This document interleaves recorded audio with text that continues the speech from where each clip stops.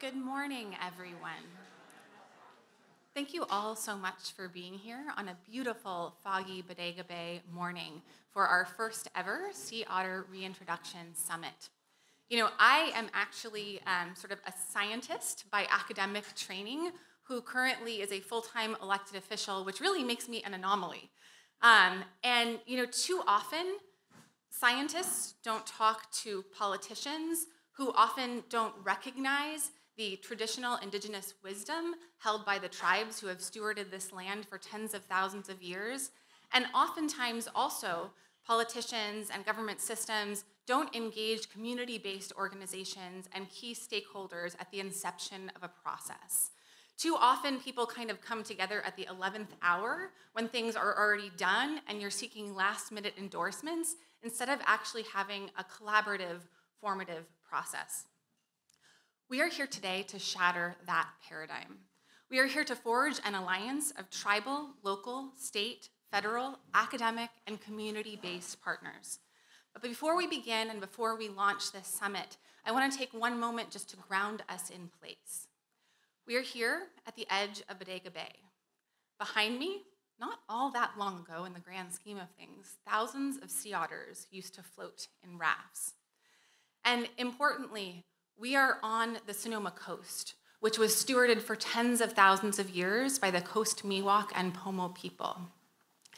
And when you sort of stand here on this space, it's also a space that has very important historic significance to the Federated Indians of Grayton Rancheria, and the road itself, actually, that you all drove in on does as well. And so I'm extraordinarily honored to be joined today by Tribal Chairman of the Federated Indians of Grayton Rancheria, Dr. Greg Saris, who will be presenting and providing an introductory welcome. And I just want to acknowledge the tremendous sort of advocate and force of nature that he has been for good in Sonoma County, and not only at the local level, but also at the state and federal level. And as a reminder, this is something that I often say to community members who don't understand why tribes have such influence over certain processes. When we are addressed by a tribal chairman, we are really being addressed by a head of state. And so I am so grateful that you are taking the time out of your day to come and be with us today, and also for your tribe's willingness in general to participate in our local processes and to be a true partner. You have worked alongside many of the folks in this room with regional parks and through joint management agreements and others. So thank you so much, and please join me in a warm welcome for Chairman Saris.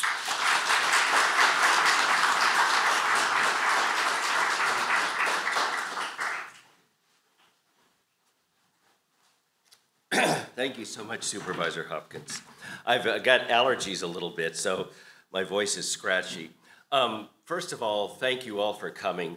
And again, as you said, it's so important that we work together, especially on anything with restoration or environmental issues here.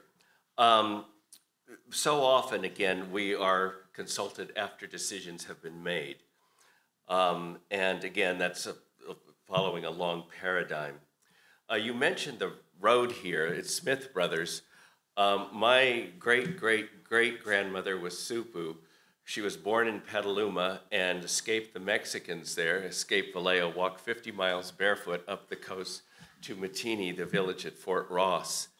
And there she had 3 children by what they used to call a Creole, a guy that was Aleut, a Russian, and Kashaya Pomo.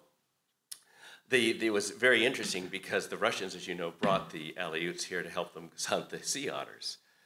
But anyway, when the Russians abandoned the fort in 1842, she took her 3 children and came down to Bodega Bay and became the maid/mistress of Captain Stephen Smith. She named her first 3 children Smith to protect them from slavery, from marauders. And so we're all Smiths. It's just, and it's biblical. It's just which do we come from, Comchatal or Smith? The Smith brothers here are the descendants of Stephen Smith. All right, a little bit about who we were. Obviously, it's been mentioned, you're on Coast Miwok territory here. At the time of contact, there were about 20,000 people who were classified as Coast Miwok or Southern Pomo. Southern Pomo being southern Sonoma County, and Coast Miwok, all of Marin County. There was never no tribe called Coast Miwok or Pomo. Those are ethnographers' names. They classified us by language families. Coast Miwok is a Penutian language, and Pomo is a Hokan language. Pomo, for instance, the language family goes into Oaxaca, Mexico. The Penutian language family goes up into Alaska and Canada. We lived in small nations, 1,000 to 2,000 people in a nation, very small nations. There were more people in this area and generally in Central California than there was anywhere else in the entire New World except for the present site of Mexico City, which was the Aztec capital. People say, how did so many people live together for so long with virtually no physical warfare? Well, of course, the missionaries and others thought we were stupid. And of course, the Europeans thought we were the stupidest of the Indians because, as with most of us, we see through things, other cultures, other people through our own lens. And what did the Europeans value? The Europeans valued organized warfare, and the Plains Indians had organized warfare. Of course, never want to stop and think about how many people could live together so closely. Simply put, we were societies constructed of small secret societies where we believed you had special spirits and you were brought in as usually when you were young, 13 or 14, and inducted into these secret societies. We believed that everything on earth was sacred. A rock, a piece, anything was sacred, and if you violated it, it would come back. So each person also had songs and was considered sacred. I have songs and things that would protect me, but if you stole something from me or hurt me or did something like that, the next day your mother or somebody would drop dead. We poisoned you. So the early ethnographers classified our cultures as cultures predicated on fear and black magic, when in fact they were predicated on profound respect. If I had to go and hit Supervisor Hopkins, you would see that I had no spiritual power. Physical warfare was considered the lowest form of warfare. So, and again, it worked. The societies were structured with nature in a sustainable way. To be members of these secret societies, when you were training, you had to abstain from meat and sex for 7 years. So again, we kept the populations down considerably. The missions came 1776, San Rafael 1812, Mission Solano, the last mission in the chain, 1823. Then the Mexican period came, and the Mexicans used exactly what the Spanish and Portuguese used to colonize the New World. They were Catholic, they were against slavery, but they got around it. Indentured servitude, vagrancy laws, and convict leasing. That's essentially how they justified enslaving the entire New World. The first piece of legislation that was enacted in the state of California in 1850 was the Act for the Government and Protection of Indians, which legalized Indian slavery. Indians became the rightful property of whosever land they were on, and they had the right to sell them or use them or do whatever. That was not repealed until 1868. 3 years after the end of the Civil War. Ironically, General Vallejo, who was defeated by the first governor of this state, was the one who told the governor how to handle the Indian situation. So he gave him the blueprint for our continued enslavement. We then, after 1868, here became indentured servants of whosever land we were on. In my case, it was because of Supu and others who were able to be mistresses to the early Americans that we were here. Today, there are 1,500 enrolled members of the Federated Indians of Great Rancheria who are descendants of Coast Miwok and Southern Pomo. All of us trace our ancestry back to one of 14 survivors, all of whom were women, all of whom were concubines of early Americans or the Mexicans. So went the Indians, the natives, the indigenous people. So went the otters, so went the trees, everything else. The first historical record that we know of the sea otter hunting from Americans was about 1806, and then of course the Russians came and were right around in this bay where there were so many otters. And eventually in 1812 they established, as I alluded to earlier, they established a colony up at Fort Ross. They left, they abandoned the fort in 1842 because they had killed all the otters from Monterey all the way past Point Arena and Eureka. They were trading the pelts with the Chinese. They came down here specifically to hunt the pelts. That's why they came.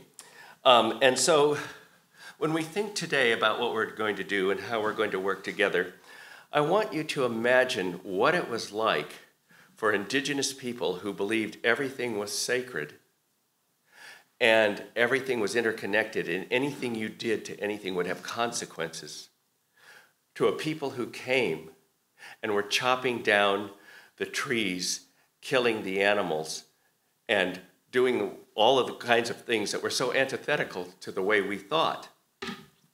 And, the Kashayapomo people up north call the Europeans or white people Palachai, and that translates to miracles. And I used to ask the old people why they called white people miracles. And they said because when they were coming and killing everything, cutting down trees, damming up the water, instead of getting punished, more of them kept coming. We thought they were miraculous. Well, again, as we sit here today and think about the otters and what we're going to do, we have to think, again, out of that European system. The Europeans believed in that great chain of being, God on top, man, of course, woman below man, all the way down. And they had the right to do anything, and only God up above, who doesn't live somewhere up there, is sacred. Your home isn't here, it's up there. So how do we shift a mindset? How do we think about reintroducing the otters? We can't think about a keystone species without thinking about the entire ecosystems and ourselves in it. That's the holistic indigenous way of thinking. And, so often people want to introduce or protect a keystone species, but they forget the modern world in which we're in and all of the things we have to negotiate as we do this. So can we consider the urchins, the abalone, the kelp, all the things that the sea otters need to survive? How are we going to take care of that as we're sitting here today thinking we want to take care of the otters? We have to think holistically. We have to work together. We have to forfeit that mindset of single purpose to whole purpose. And I hope that that's exactly what we'll be doing today. So thank you very much, and thank you for having me.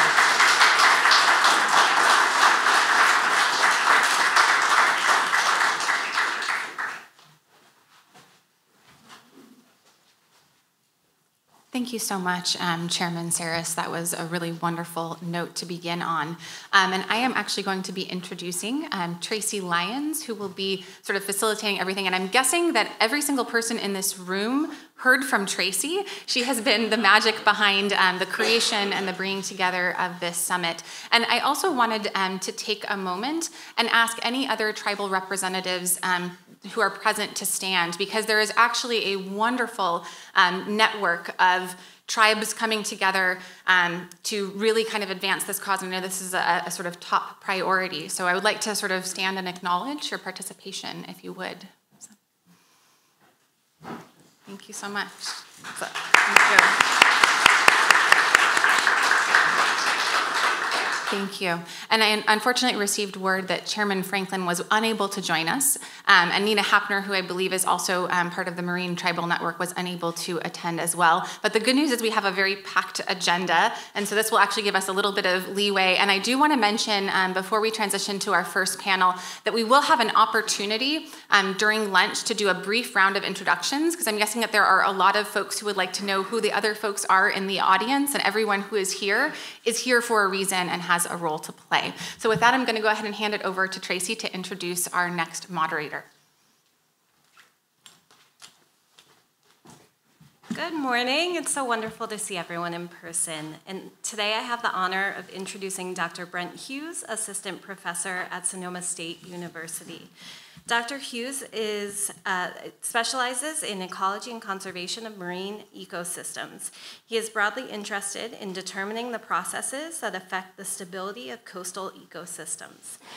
His research centers around coastal habitats, seagrass, salt marsh, and kelp, which provide valuable ecosystem services, yet are threatened by human activity and increasing ecological crises.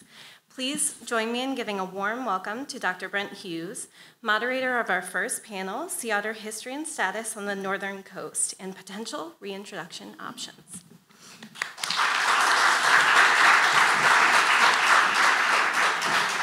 And as Dr. Hughes makes his way to the stage, please note that underneath your table number, there is a stack of papers that you can record questions on for our panel moderators, and we'll have a Q&A session toward the end of our day together. Thanks, Tracy. So today, we're going to have several panels kind of discussing what we know about sea otters and their role in marine ecosystems, especially here in Northern California.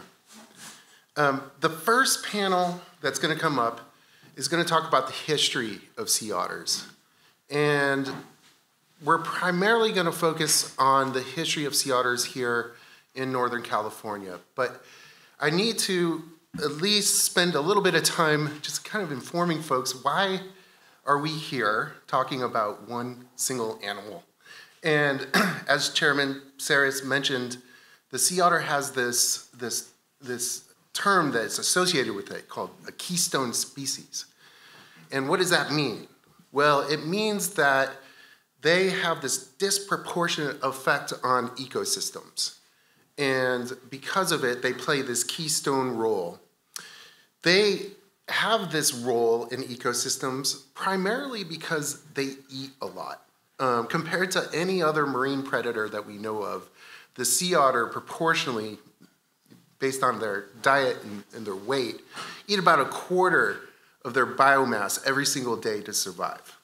And because of it, they have these huge effects on marine ecosystems. And because of that, there's also this conflict that occurs because they like to eat the same things we humans like to eat, such as abalone and urchins and crab.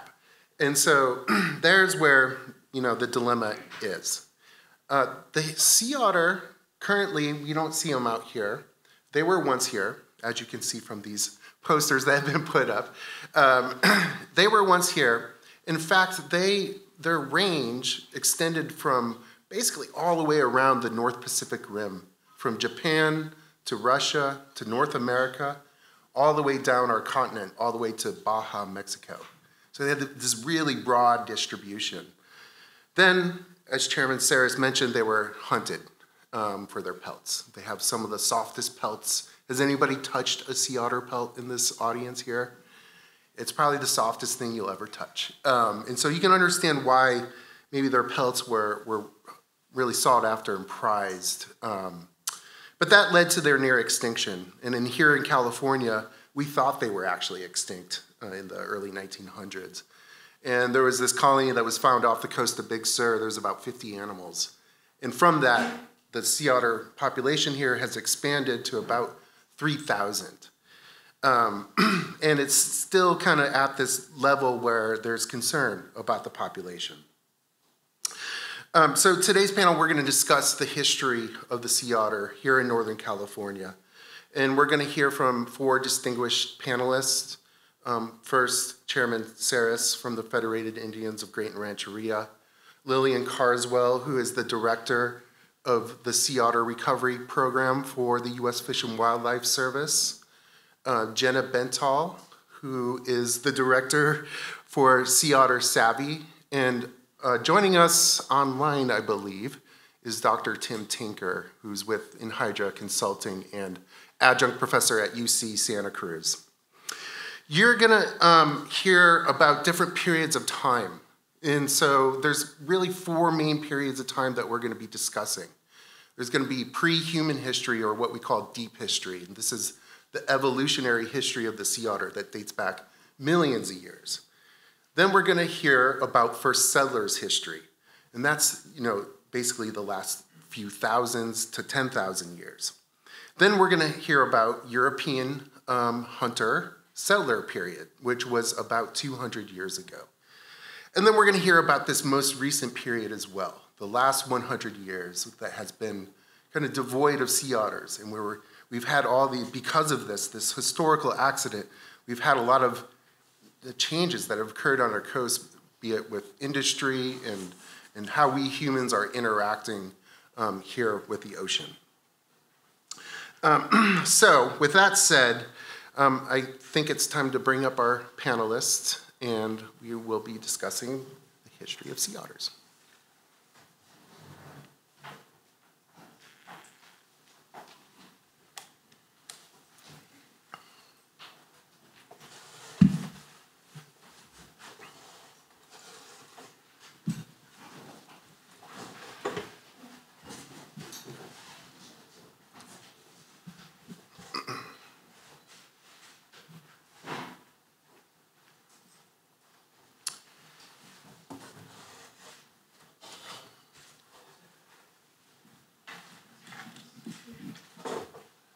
Okay, panelists, you ready?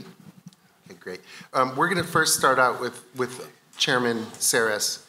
And Chairman Saris, what do we know about the connection, the historical connection between sea otters and Native American communities, or more specifically, the connection between sea otters and the Federated Indians of Great Rancheria? This is a two-part question. Secondly, we'd like to know, how are sea otters being integrated into the mission of the Federated Indians of Great Rancheria, and also your environmental management plans? Okay, thank you so much for asking. Well, the historical connection. I love scientists. They do these, millenniums and all of this sort of stuff. When, people always say to us, oh, you came down the Bering Straits, and I say, no, but I have my bearings straight. When you're talking 10,000, 12,000, 14,000 years, really, who's counting? We evolved with a changing landscape. The landscape is always changing. Consequently, or subsequently, the culture is always emerging. What we know about pre-contact relationships with the sea otter is that, like the Russians, like the early Americans, we liked feeling those pelts too. And we often used them and hunted them for cloaks and blankets. So especially the coastal people, where the more inland people used rabbits, the coastal people would use the otter pelts. And again, the landscape was so rich and plentiful, they were quite easy to get. We forget that they went up the waterways. So they went up the Russian River, they went up the creeks, and there was one time of year principally when we would hunt them, and that's when we were both the otters and people doing the same thing, and that was getting the salmon coming up the rivers and creeks. So again, that was easy because the salmon were coming so thick, and the otters would be right there, and it was easy to get them. But again, one of the most important things is that we, understood. We just took obviously what we needed. They always used to say the Bodega people here had more pelts and so forth, because the saying goes, it was cold and windy here, and we were weak, so we needed to be warm. But in any event, it was part of a larger system where we worked together. When the salmon were running, for instance, there was the sea otter, but there was also grizzly bears that were there doing the same thing. So we were all working it out together. In fact, as I mentioned, there were so many people here, but there were more grizzly bears here than there were people. So we had relationships and so forth. The redwoods were so big and dark that so many of the animals, the plains animals, the pronghorn and the elk that were on the plains wouldn't go into the redwoods. That made it so easy for the first Europeans to hunt them. They'd actually just chase them to the edge of the redwoods and kill them, like running buffaloes over a cliff. But anyway, we had this kind of relationship. I don't know anything about eating them, but I used to hear the old people talk so often about the pelts, that they were the softest pelts, and people would love them. In fact, you'd give gifts of sea otter pelts when you were courting somebody. You'd give it to their parents. It's really interesting. You didn't give much to the person you were courting. You had to give it to their parents. But anyway, let me move to the second question about how does it fit in with our broader mission and environmental stewardship of restoration. Jumping back, one of the things that we did, we were illegally terminated by the federal government in 1966. And as you know, I wrote a bill and we got our rights restored in 2000, December 27th, 2 weeks before Clinton went out of office. And we weren't going to do gaming. That was true. We were going to try to do other things and organic things. So, you know, cheese factories all came and they wanted to be on our land because they wouldn't have to pay taxes, right? But nobody wanted to have the money to give us money for land here. So people began to discuss the C word. And I said early on to the council, I said, I'll stay with us. I told all my dad's family, I'll stay with you, but we have to make sure that whatever we do with whatever opportunity we have, it must be predicated on the ethics of the old people, of the ancestors. That means it must benefit Indian and non-Indian alike. It must be a mission of social justice and environmental stewardship. And I know at the time that sounded very antithetical, but I'm happy to say 9.5 years in, we have donated $87 million to those causes.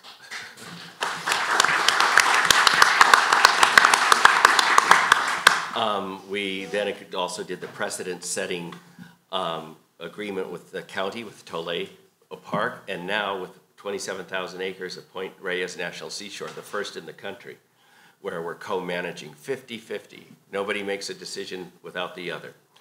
And so again, it's a great opportunity to use traditional ecological knowledge as we think about these things.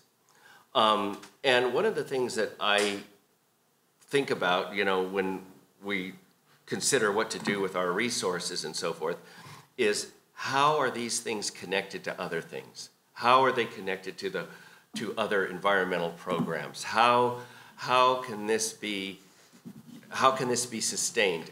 And the problems are immense. People want to go back to the world where there was otters and everywhere like that. That world is gone. The landscape used to be our Bible. Stories were associated with features of the landscape. They became mnemonic pegs on which we hung our culture. And those markers are gone. Much of the text is gone. But we do have, all of us here, still have shards of that text to read. And so when we look at, for instance, restoring the elk population at Point Reyes, when we look at restoring the sea otters, we think, how do we do this cognizant of the world that we live in today? Because it isn't the way it was. People want to do controlled burning the way we used to do it. Well, you didn't have all the undergrowth that you have now. The world was completely different then because we were managing it. And so what we look at is projects and ways, and we consider how much work it's going to have to be to do these things. What other things are affected? How best can we use our resources to, again, step by step, create a sustainable future for ourselves and our kids? And so those are the kinds of things we look at. And as we would consider the sea otter or here, it would be the same kind of thing. It would be what are we doing here? What's the vision? What are the obstacles? As you mentioned, people can't even get abalone anymore. I'm so old, when I was a kid, they were like this. You know, they're gone. And even this kelp, I mean, certain groups of people now we used to pick the sea kelp. Certain groups of people now are just chopping it right off the rocks and it's not growing back. And so what do we do to protect the landscape, the environment, so that there can be otters in it? Wow, thank you so much for that, Chairman Saris. We are now going to move over to Lillian Carswell.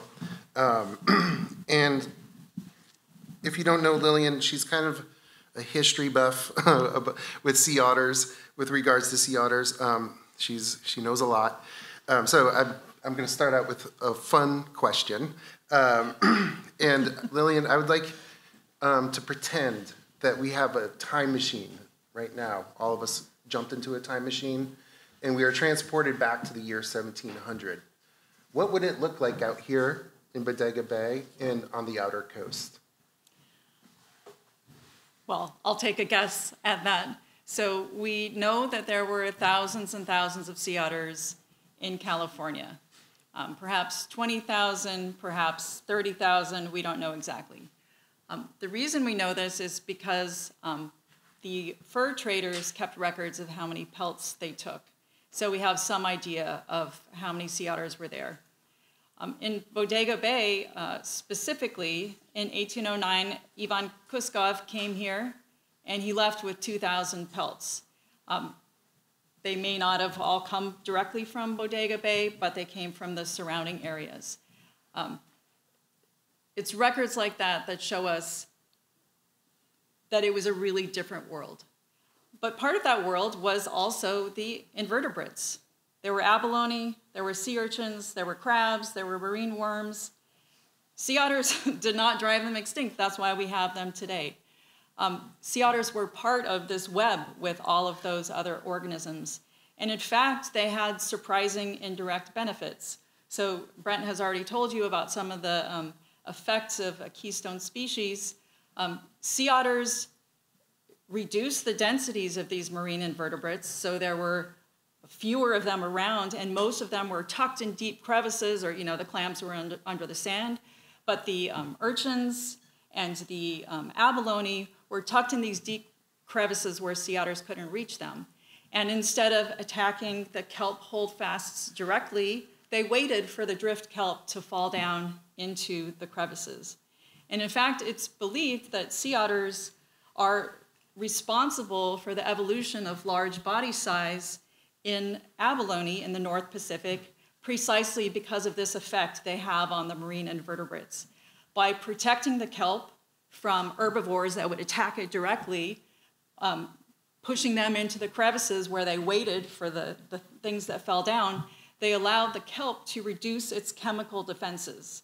And when you reduce all those phytochemicals in the kelp, it's more nutritious and healthful for every single organism that depends on it. Great, thanks. So jumping to more recent history in the Marine Mammal Protection Act of 1972, that law prohibits the take of animals listed under the Protection Act. How can sea otter reintroduction be authorized if take isn't allowed?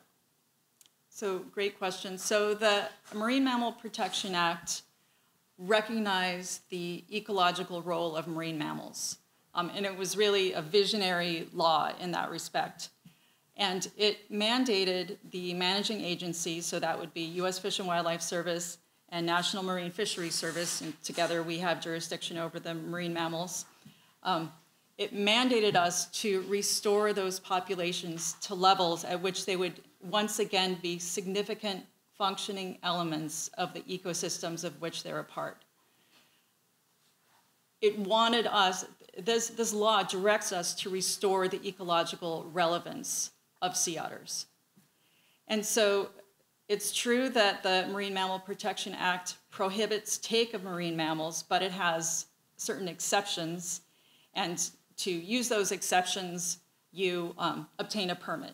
So if reintroduction would be covered under one of those exceptions, the Fish and Wildlife Service would have to obtain a permit before any reintroduction could proceed. Great. Tracy, can I get a time check? Are we good on time? Sure. You're doing well at 9:40. Okay, great. One more question, Lillian. How does in piggybacking a little bit off Chairman Saris, how does the U.S. Fish and Wildlife Service incorporate traditional ecological knowledge into their management decisions? So we want to make decisions based on the best available information. And one of the most important things we want to do is avoid the problem of shifting baselines. So the problem of shifting baselines arises when we have environmental degradation happening over time, but we have people being born into that situation. So they look around, they grow up with it, they're like, this is totally normal. But they don't know what happened before them. And at a certain point, especially if they're colonizers and they're moving around, they have no historical memory, they have no oral memory, we want to avoid that problem. And so how do we make decisions based on that? We're not trying to go back to the past, but we need to understand the past conditions. We also can't be constrained to the present. So we use written records like the fur trader records. We use archaeological evidence like looking at middens. We use scientific studies that take sediment cores and look at isotopes, which can tell us what's happening. And we rely on traditional ecological knowledge, the stories that have been passed down orally by people who have been here and who have had a continuous presence and passed down that knowledge. That's not to say that we don't care about the present. We absolutely want to understand current impacts as well. And so any process that we would initiate would involve multiple opportunities for feedback from people, comments, concerns, questions, information. We want to understand both the historical situation and any current impacts that any action we would propose to take. And so part of the reason for this panel, this is sort of like our first toe in the water to even just talk about reintroduction. We want to hear from people what the past was, what the present is, what potential impacts could be. We just want to open a conversation. There's no decision, there's no formal proposal on the table. This is the beginning of a long conversation. Okay, thank you. And so what I'm hearing, I think that is kind of coming out from this is that perhaps going back to the past, exactly how it was, in 1700, is probably not a possibility. And so, thank you for that. That wasn't supposed to be funny. So anyways, so we're going to shift to Jenna Bental, the director of Sea Otter Savvy, who, if you're not aware of, these are the posters that you're seeing around, and these awesome water bottles that have been passed around come from Sea Otter Savvy. And Sea Otter Savvy has developed an education program based on that slogan, "We Were Here." So Jenna, can you tell us a little bit about how the history of sea otters here in Northern California has informed this "We Were Here" slogan? Yeah, just to give a little information background to the We Were Here Sea Otter program.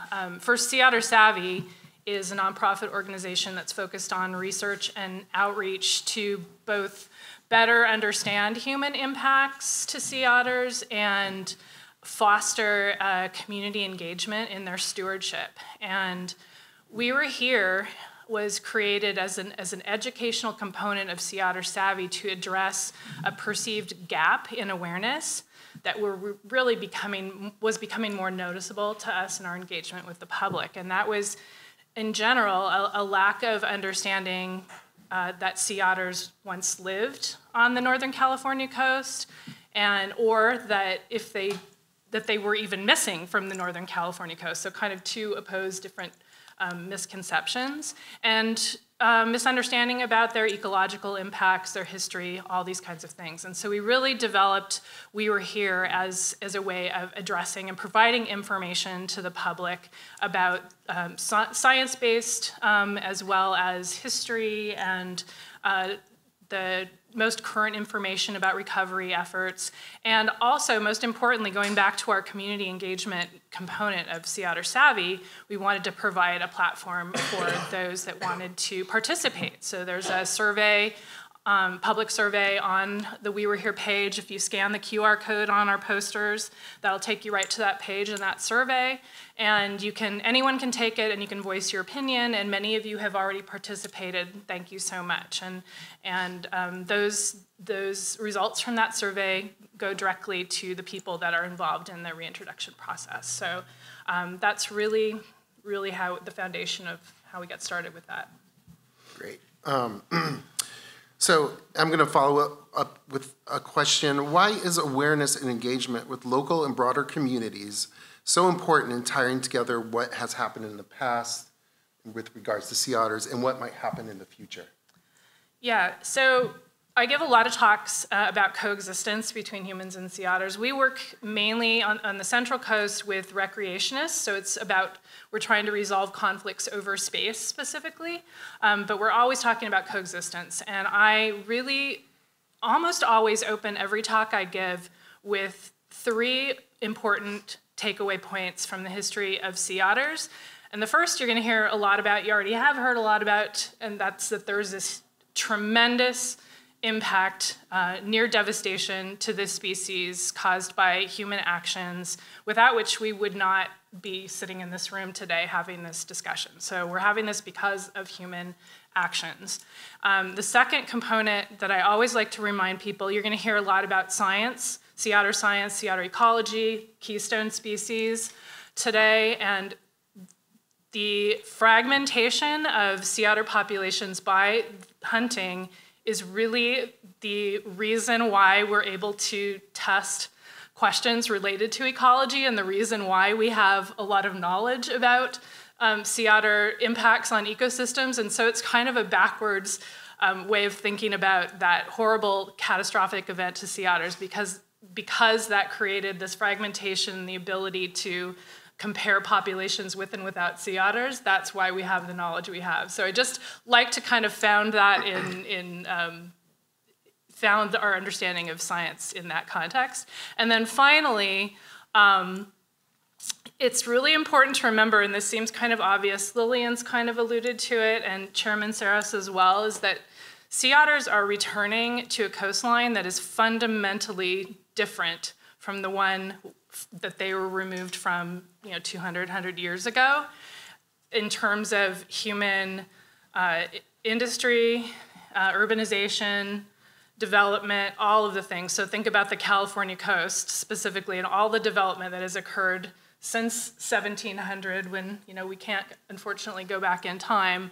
And this has created sort of a situation where as they're recovering into places where humans are already established in all of those things, their industry, their living, their recreation.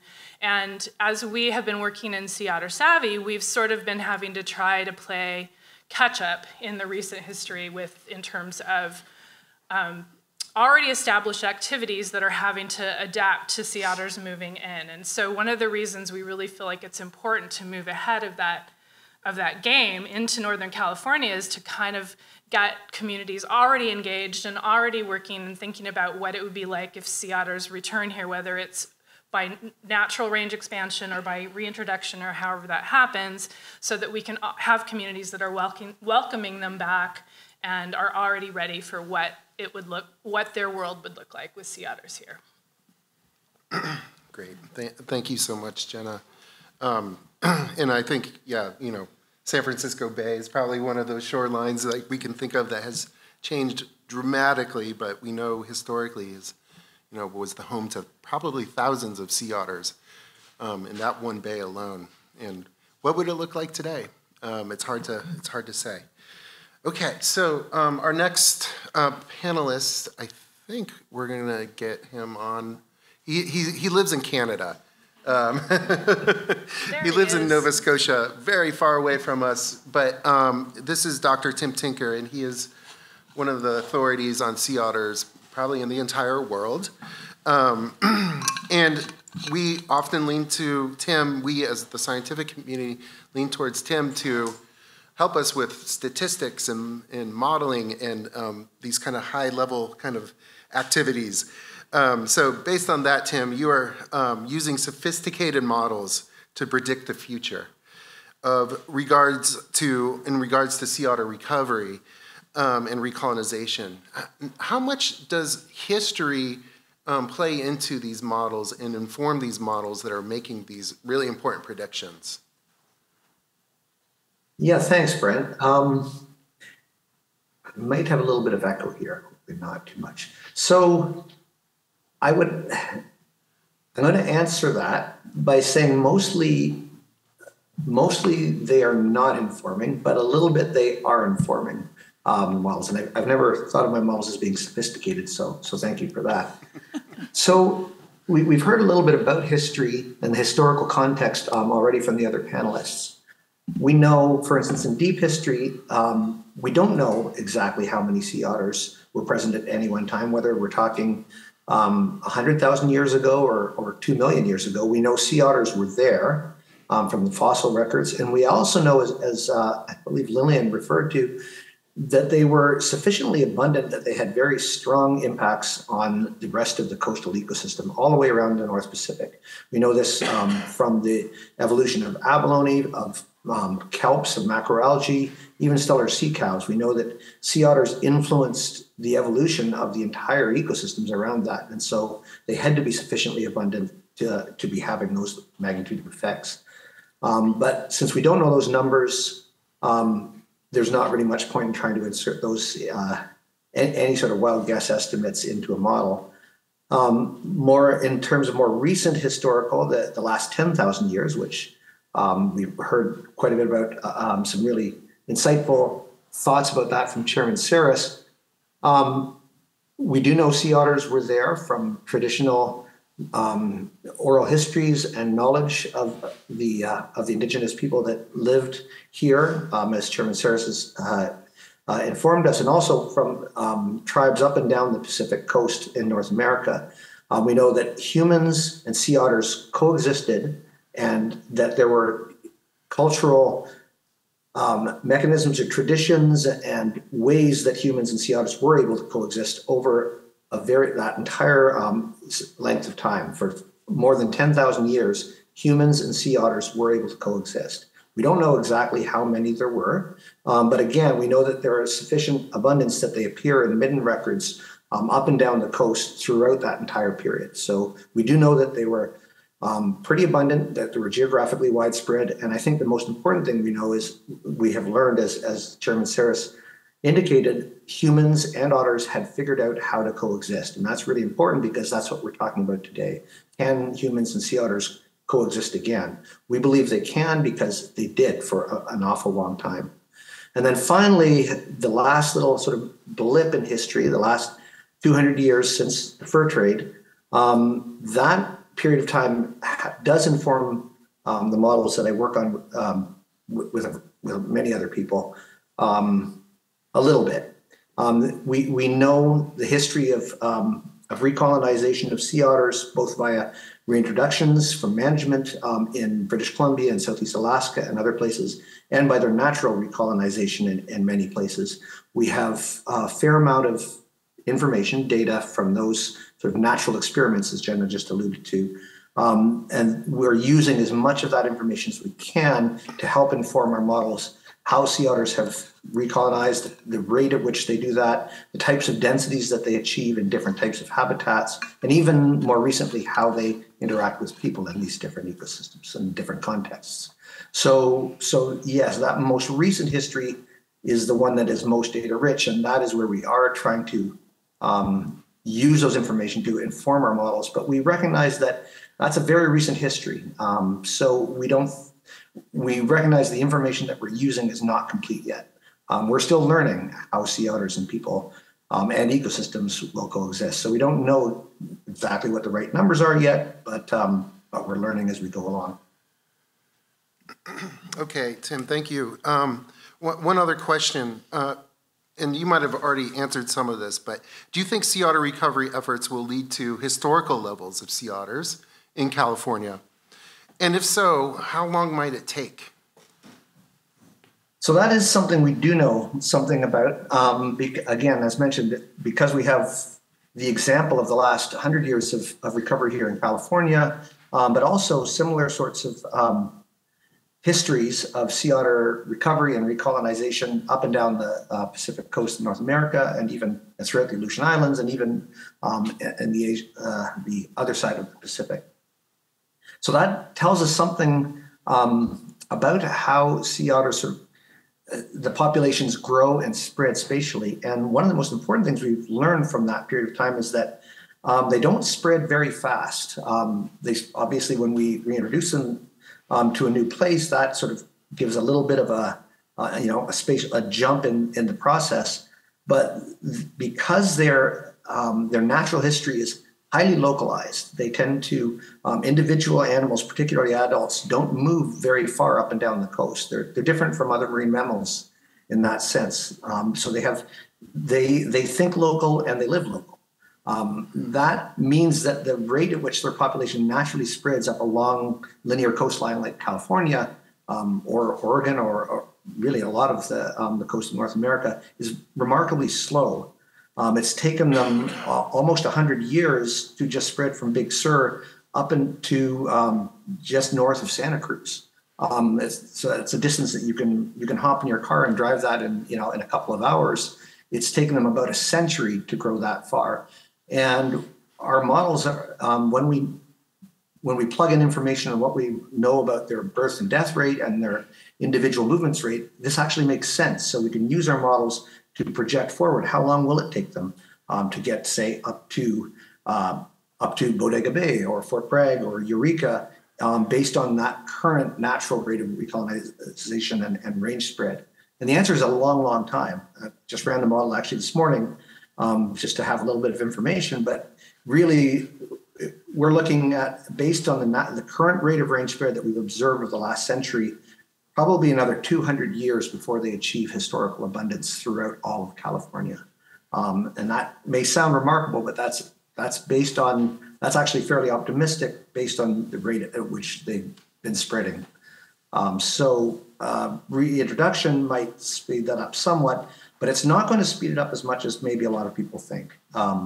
Even if there were 20 to 50 animals released, say, in Fort Bragg, it would still be another 30 to 40 years before they spread down the coast to Bodega Bay, and maybe 50 years before they spread up to the Mendocino area, up to Eureka. So it's the perception that if we put a few in Northern California, there's something going to spread all over California, also is not consistent with what we know about sea otter biology. Great, Dr. Tinker. Thank you so much for videoing in from your place in Nova Scotia. It's always great to see you and be enlightened by your answers. But I think the key thing that Tim, and I'll just reiterate it, is that if sea otters move up here, it's going to take a really, really long time for them to grow to these levels where they were historically. And so this is a long process we're talking about, and not just something that happens all of a sudden and overnight. You have thousands of sea otters up and down the northern California coast. So that wraps up the first panel for today. I want to thank all of our panelists for your great answers and enlightening knowledge about sea otters and the system up here. So if we could, everybody give them a round of applause.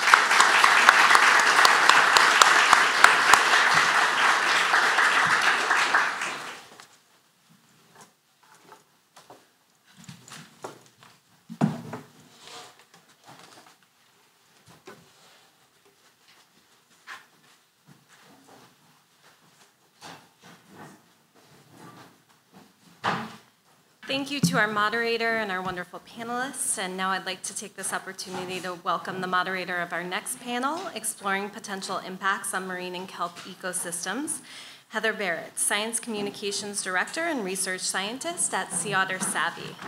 Heather's interest in sea otter conservation and ecology developed through her undergraduate degree at UC Santa Cruz and her internship at the Monterey Bay Aquarium. She also completed graduate research at Moss Landing Marine Laboratory. And as Science Communications Director for Sea Otter Savvy, Heather refines science communication strategies, oversees creation of promotional science-related materials, leads science-related media relations, and develops special projects for outreach that support Sea Otter Savvy's mission. As research scientist, Heather continues her research interests in human disturbance to sea otters and mitigating human-sea otter conflicts. Please join me in welcoming Heather.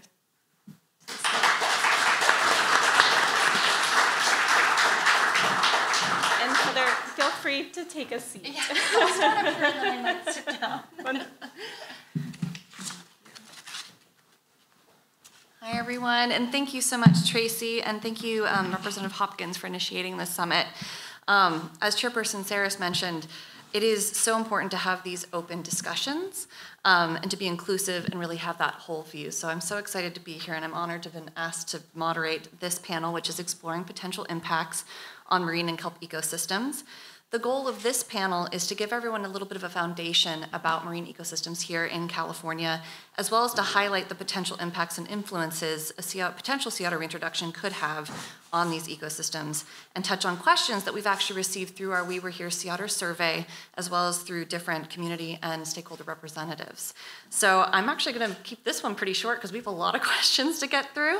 But I am joined by Dr. Joshua Smith with the Monterey Bay Aquarium, Richard Ogg, a longtime fisherman here in Bodega Bay, Dr. Brent Hughes, who you just met, with Sonoma State University, and Dr. Tim Tinker with Anhydra Ecological Research. So I'm going to ask them to come join me now so we can get started with the long list of questions to get through.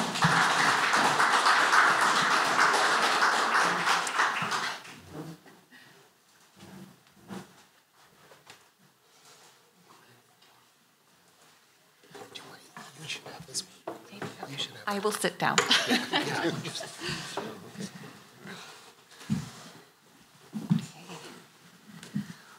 Well, thank you all for being here. And we are going to do it a little bit differently. We're going to kind of jump through each of the panelists for a few different series of questions. But I'm going to start off with you, Richard. It's so good to see you, and it was so good to chat with you earlier. You have had an extensive career in fisheries, and I really wanted to touch on something that we talked about was what being a fisherman meant to you. And can you briefly touch on some of the changes that you've witnessed recently in the coastal habitat locally, and if there's been any associated impacts to your business that you've seen? Impacts to what now?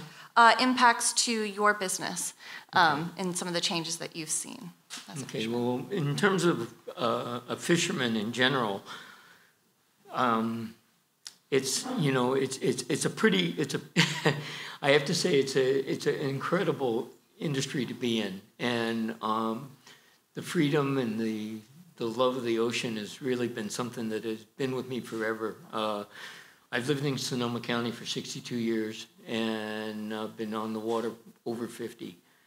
And in that time, it's given me the opportunity to kind of realize how important it is for us as a commercial industry to be able to provide a resource to the public, that is, belongs to you. And we are we're really, overall, we are the conservationists that people don't maybe understand a lot about our perspective, and that, if we don't conserve and take care of the ocean, we don't have a way to make a living. So it's real important that we do the right thing and protect the waters and provide that resource to you. The changes that I have seen over the years have been significant in some respects, and then in others not as great. We've had temperature changes, water changes, species shift that has impacted our ability to access, a resource under many, many conditions. And so we've done our best to be able to, adapt to these situations. But in general, it's becoming more and more difficult based, on what our opportunities are in terms of regulation and environmental changes. So I don't know if that answered all the questions or not. Well, that was excellent. Yeah. And I also wanted to ask you, is there Is there a question from you or from the fishing community that you feel needs to be addressed in summits like this? Is there something that overarching that you feel needs Regarding this particular situation? Yeah, about Okay. potential reintroduction. I think, in general, and this is primarily my perspective, philosophically, I'm very much a nature-oriented individual, and my feelings are that nature has its way, and we need to be very cognizant of that, and not, man has a tendency to interfere with many situations, and it's very important to look at this holistically and understand that things will adapt and change in their own methods, and for us to impose our perspectives and our concepts on these changes that we feel are important, from my heart, it doesn't feel right. So it's important that I express that, in that I question whether this is a decision that we should be making, or if it's something that nature should make. And I think that's real important to keep in perspective. And I also have to say that we have to be very cognizant of unintended consequences. 30 years ago, we didn't think about microplastics. We didn't think about, things that can impact the environment in a way that, we just didn't expect. And so we have to keep in mind that those unintended consequences can have significant effects on all of us. And so I have my questions regarding the drive to reestablish something that in time will be here. So it's, that's just my perspective. So, okay, thank you. Thank you. No, that's an excellent perspective, and all your questions are very valid, and that is a very important thing to bring up. So I'll move on to you, Josh, Dr. Smith. There are many questions that came through our survey and from the fishing community focused on urchin barrens, the loss of the sunflower sea stars, and how sea otters benefit and impact coastal ecological communities. Can you lay some foundation for us by first talking about what is an urchin barren? And this was touched on a bit before, but maybe another recap on keystone species, and both how the sunflower star and the sea otter fit into the California food web. Yeah, so there's a lot of terms there, and we've already heard several today, like keystone species, and I hope that I can unravel some of these ecological interactions. And so I'm going to use kelp forests as a way to do that. So kelp forests are one of the most productive and biologically significant ecosystems on the planet.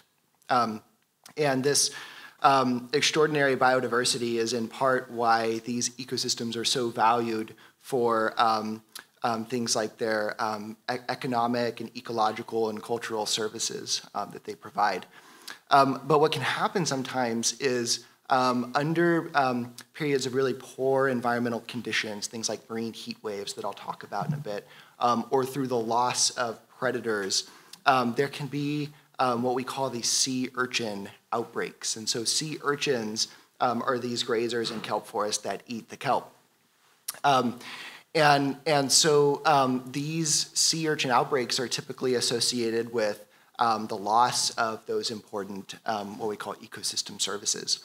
And so these outbreaks have happened around the world, and they can occur through things like marine heat waves and also through the loss of predators. But some predators, like sea otters and some sea stars, like the sunflower star, are what we call keystone species. And so they can actually help to keep populations of those sea urchins in check, thereby having an overall positive benefit on kelp forests. Okay, excellent, thank you. And then a follow-up question to that is, can you share a bit about your research? So how did the marine heat wave of 2016 impact kelp communities in Central and Northern California, and why are we seeing a difference in kelp growth and resiliency between these two regions? Yeah, so kelp forests over the last 10 years or so have really taken a big hit. And it's actually been now 10 years since this sea star wasting syndrome occurred that just completely decimated several different species of sea stars from Alaska to Baja. And one species that was hit particularly hard is the sunflower sea star, which is a known predator of sea urchins. The year after, so that occurred back in 2013. Then from 2014 into 2016, there was this marine heat wave that occurred, which, as I mentioned earlier, this heat wave created really poor environmental conditions for kelp productivity. And so as a result of those perturbations, what we saw up and down the coast were these sea urchin outbreaks.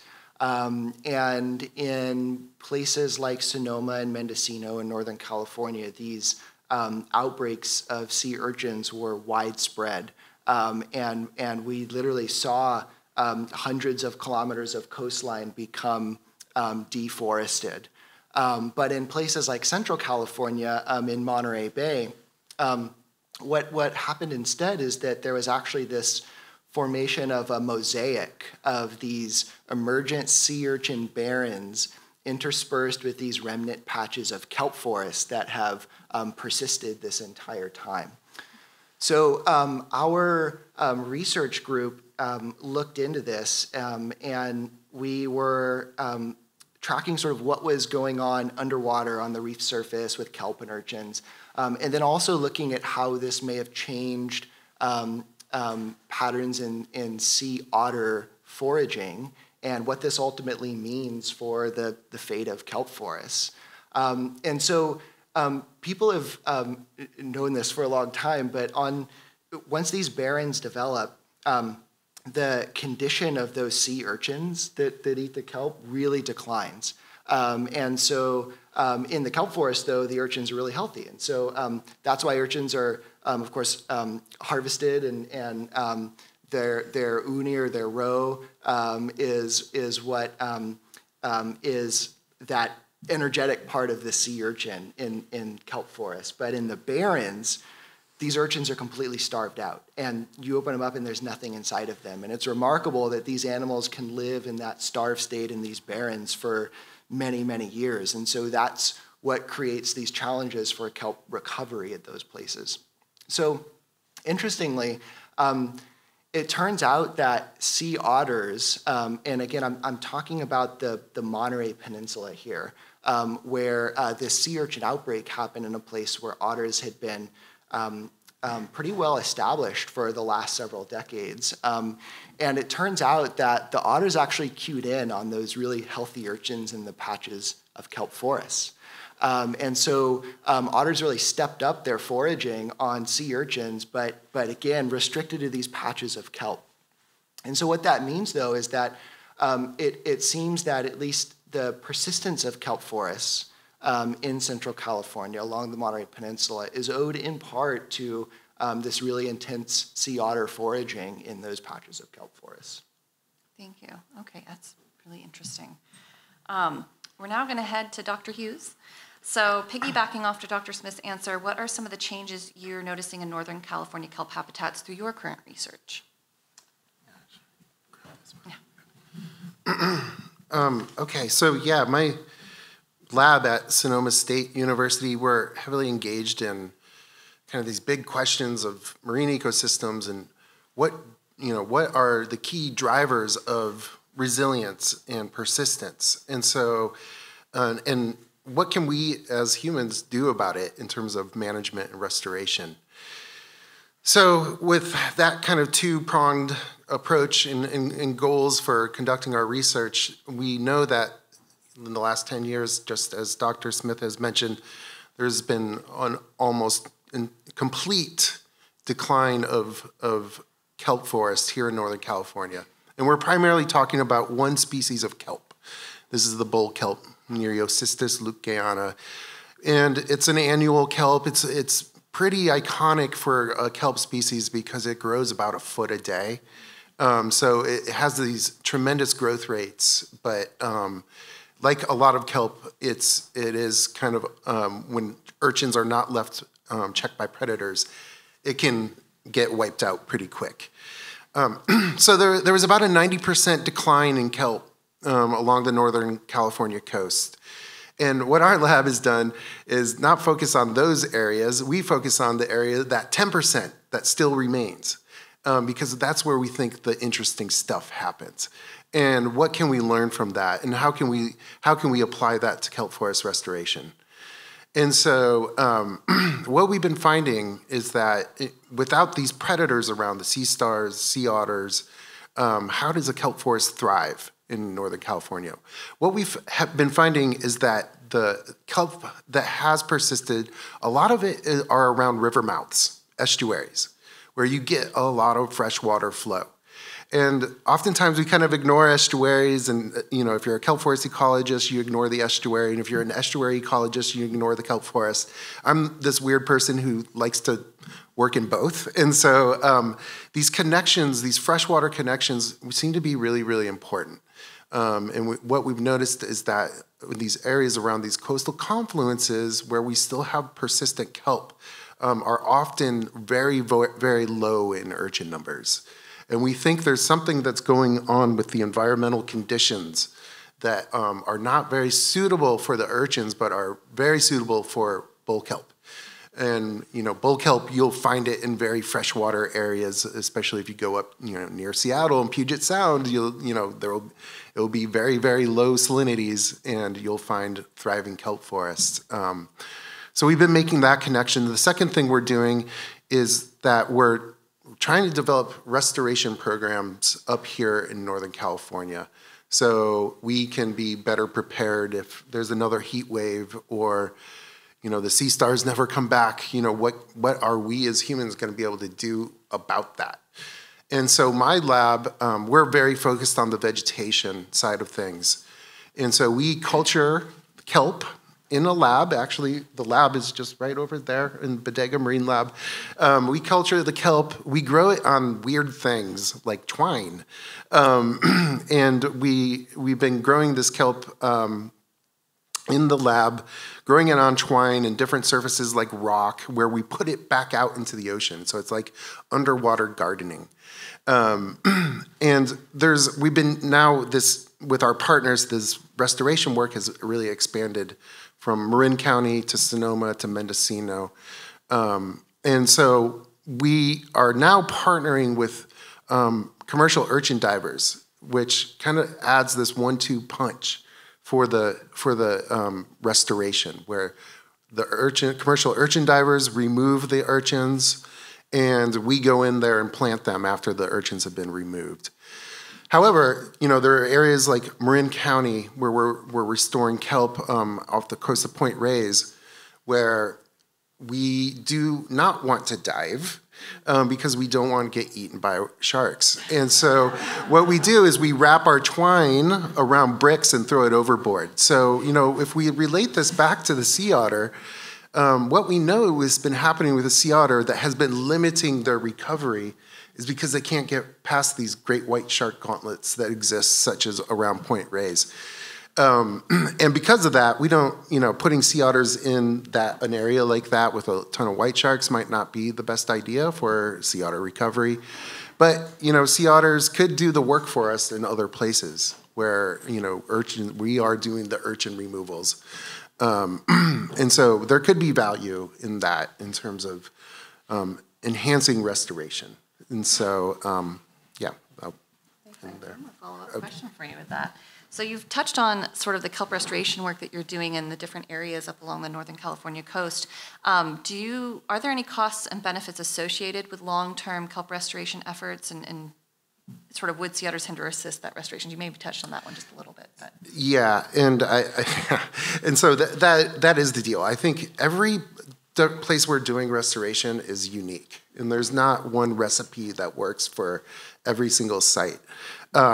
And so, like I mentioned, in Marin County, the sea otter might not work so well in that sort of restoration context because they are also fearful of white sharks, and they know when white sharks are around and will avoid those areas. They're smart animals. So an area like that, yeah, probably not much benefit from the sea otter. But these areas where it's just a loaded urchin barren, and we're trying to maybe restore new areas, the sea otter could have some value to that. And are there long-term cost benefits to restoration of kelp through time, even just from humans versus sea otters involved? I mean, yeah. So right now we're just trying to protect that remaining 10%, right? And we're developing strategies on how to best use our human resources to protect what is still there. We're looking at ways of maybe regenerating kelp in areas where it's been totally lost. But right now we are really we're aiming to protect what's there and building out those areas with restoration. So, yeah. Thank you. So now we're going to head to Dr. Tim Tinker, who I think is back up on the screen or will be shortly. There you are. Hi, Tim. When we chatted previously, you touched on how there are some misconceptions that do surround sea otter reintroduction with relation to timing. I know you just sort of touched on this with Brent as well, but I'm hoping maybe you can elaborate a little bit more on this timing of species recovery into a habitat in California specifically, since a lot of people have asked questions about Alaska in relation to that, and how the effects of sea otters on their ecological community change over time. Right, okay, yeah, so one thing that is a lot of people, particularly people who live in coastal communities, sort of have heard about sea otters.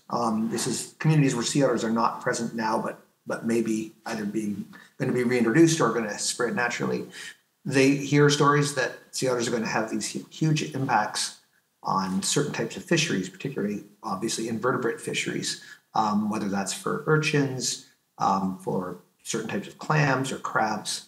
And from what we've been hearing from all the panelists, that makes sense in a way because we know sea otters do have these disproportionately large impacts on our ecosystems. But there's a lot of variation and there's a lot of context that's important and that is sometimes glossed over. One of those contexts has to do with where the population is coming from or how it's being reintroduced. So many of, for instance, of the stories, the horror stories or the scary stories that people tell about sort of impacts of sea otters are coming from places like Southeast Alaska, where the population has built up over many, many, many decades until it's a fairly large population. And then when a group of sea otters sort of enters a new habitat or moves around a point into a new stretch of coastline, it's often a very large group of otters. Usually a group of male otters, sometimes hundreds, sometimes even into the thousands of animals that appear really suddenly. And that magnitude of sea otters, each one of them eating a quarter of their body mass a day, does have a really rapid effect on whatever prey that they're eating. And often that is sort of the largest sea urchins or certain types of prey that if there are commercial fishery for that, they're going to have a very big impact. Now, I want to contrast that with, say, another place in Southern California where sea otters were reintroduced and where the population, they initially reintroduced population shrunk down to about 12 animals, about a dozen animals. So a small reintroduced population. And 30 years after that reintroduction, they were beginning to have an impact on certain invertebrates around part of this island. And this is a lot of people, other panelists here have spent a lot of time in this island, San Nicolas Island. And the difference between those two scenarios is vast. And it really just has to do with how, the population size, how many otters are moving into a new area, and what the context is for that. So that context is really important and should not be glossed over. If a small number of otters were introduced into somewhere in Northern California, for instance, that population would grow over time and eventually it would have the types of ecological effects that we've been hearing about. Some of those are going to be perceived as negative by some communities, and many of them are going to be perceived as positive by some of the same communities or different communities. They will have these effects, but they're not going to be immediate. And that's simply because of just the numbers of animals. There's not going to be suddenly 2,000 otters along the Mendocino coast. It's impossible. It is not consistent with sea otter biology. So it's important to sort of understand that context, and that these changes are going to take time depending on how many otters are reintroduced and how that and where they're reintroduced to. So is that what you were asking? Yeah, definitely. Thank you for clarifying that. And then my follow-up with you, which is another big question. Sorry, Tim. This is an area of concern, is sea otter reintroduction's impact onto the different fisheries, which you just sort of mentioned. And we do receive a lot of questions on sea otter diet preference. So are you able to touch on how sea otters might impact urchins versus abalone versus crabs versus finfish? You have some time for this one. So, and are there negative ramifications to biodiversity with a sea otter reintroduction? Oh boy. Well, so there are many, many, many papers written. I know. So those are big subjects. So certainly, I'll start with that, with a very simple statement. Sea otters have had effect on shell fisheries, on certain shell fisheries in certain areas. I just mentioned some examples in Southeast Alaska. And that's, again, a context where you have a very large population of otters spreading into new habitat. But nonetheless, it's because otters tend to eat the largest individuals of the most energetically profitable prey that are available, those are often the types of species that there are also commercial or recreational fisheries for. So that might be large sea urchins, or large geoduck clams, or large Dungeness crabs. The nature of how sea otters affect those populations, though, is different in every single case. It really depends on the natural history of those species. So I would say there's certain types of shellfish that otters can have sort of the most rapid and dramatic effects are. And Josh and Brent both just alluded to this, and that's urchins. That's because urchins tend to change their behavior dramatically when otters are present. When otters are not present, the urchins tend to be out in the open and are often grazing kelp actively. This makes them easier to find. When otters enter a system, they eat a lot of urchins, but also the urchins very rapidly change their behavior because they don't like getting eaten. And so that makes them a lot harder to find for, say, fishermen who are also targeting that species. So there are certain shellfish like that there can be a larger effect. Other things like Dungeness crab, it's a lot more complex. Otters certainly do like eating large crabs. In fact, there's some examples, and Brent's graduate work focused on an example in an estuary where otters' preference for large crabs had very important ecosystem effects. But for species like Dungeness crabs, they spend a lot of their life cycle in very deep waters that otters either can't dive to or rarely dive to. And that gives them this sort of protection, this depth protection. So otters can have effects on crabs at certain times of their life cycle when they come into shallow waters. But we haven't seen in California or other places actually evidence that otters have the ability to really have strong negative impacts on Dungeness crab fisheries. And again, it just has to do with, even though otters do like eating them, it has to do with their life cycle and their natural history. And that applies to other species as well. So you really kind of have to look on a case-by-case basis and think about the life histories involved and also sort of how otter diets change over time. This is another important thing. What otters eat when they first move into a new area is going to be very different than what they eat 10 years later or 20 years later as the ecosystem and the food web adapts to sea otters' presence. Some work done in Alaska, for instance, found that otters were initially eating commercially important shellfish in Southeast Alaska, but 20 years later, almost none of their diet contained commercially important species. They were at that point focusing on a lot of small invertebrates that occurred in kelp forests. So otter diets change over time as well. And that's another one of the sort of misunderstandings, is that what people see in the first 5 to 10 years after otters move into a new area is sort of going to define what the long term looks like. And from what we've seen, that is not the case. Thank you. You just highlighted some of the intense complexity of all of that. So thank you so much. I'm going to go back to Richard. I think it was just sort of noted how important it is that each fishery is really unique.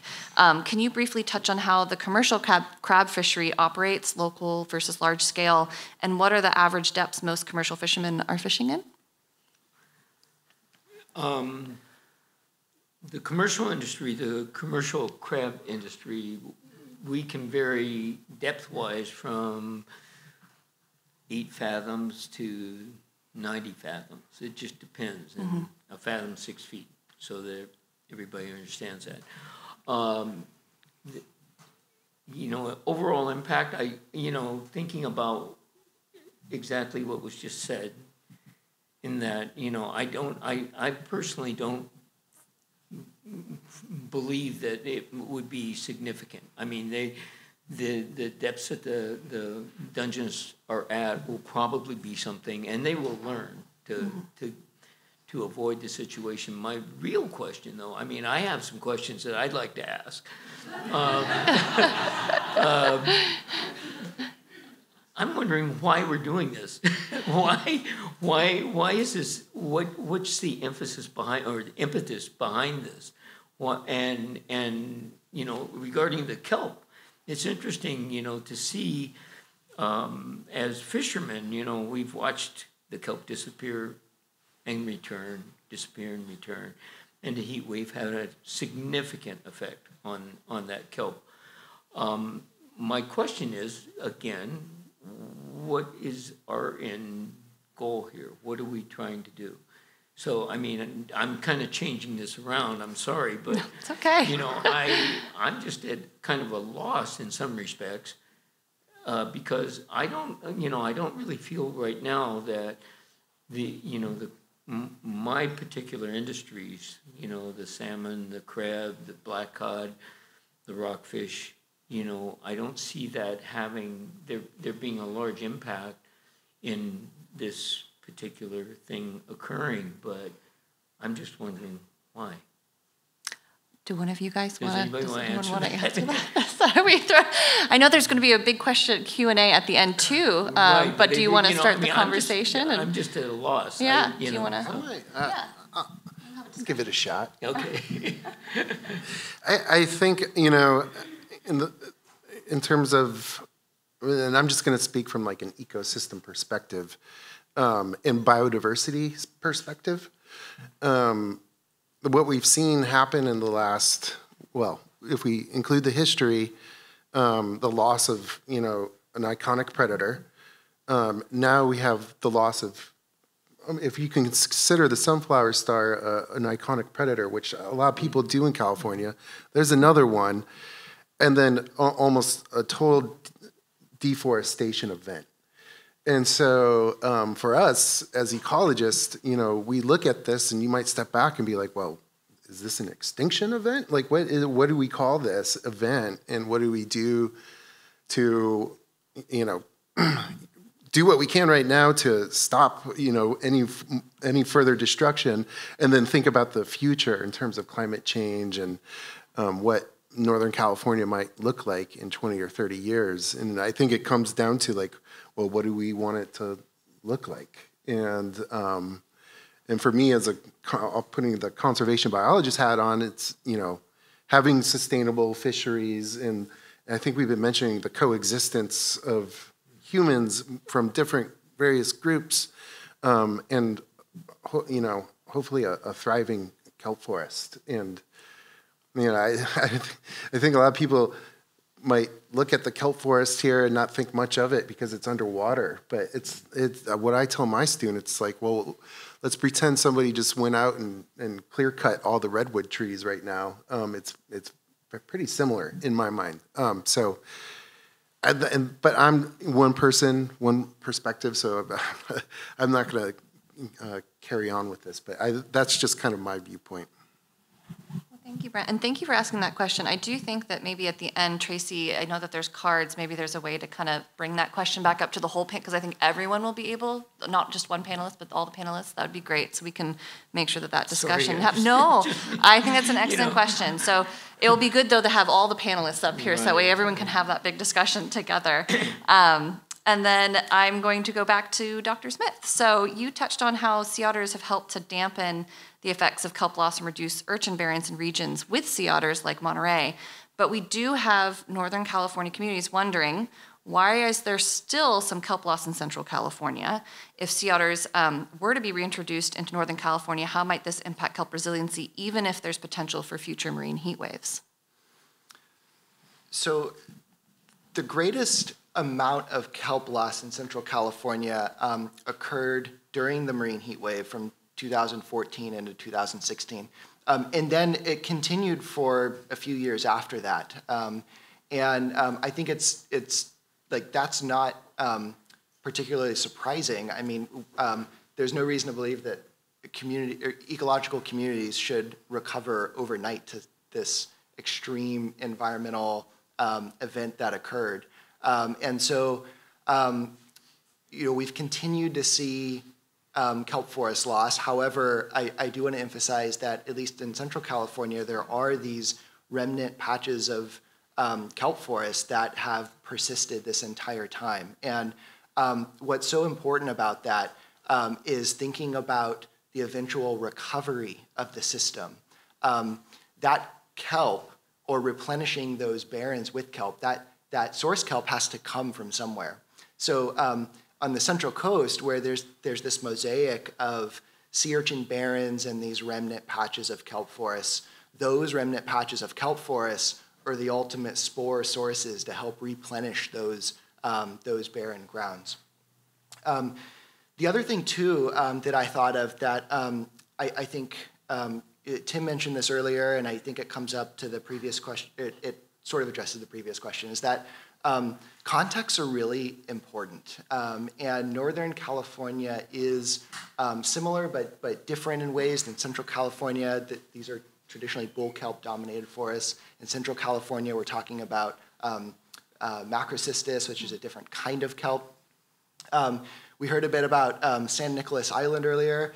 What's really interesting about Central California is this may be one of a few examples of where an urchin outbreak happened at a location where sea otters were pretty well established. But again, that response by the sea otters to target urchins in patches of kelp forests helped to facilitate the resistance of those kelp forests to further overgrazing by sea urchins. There's yet one more example of the opposite of this up in the Aleutian Islands, where after otters were hunted from these islands, the urchins took over because they no longer had a predator and transformed these islands into these barrens. But then once otters recovered to those islands, they ate the urchins and the kelp came back.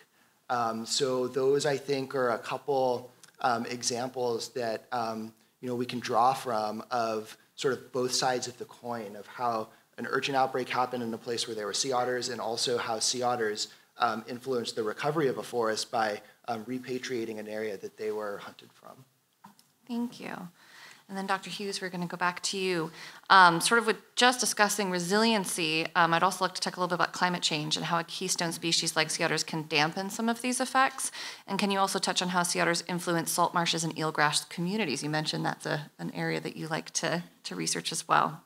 How do sea otters use estuaries? In what ways do they impact surrounding ecological communities?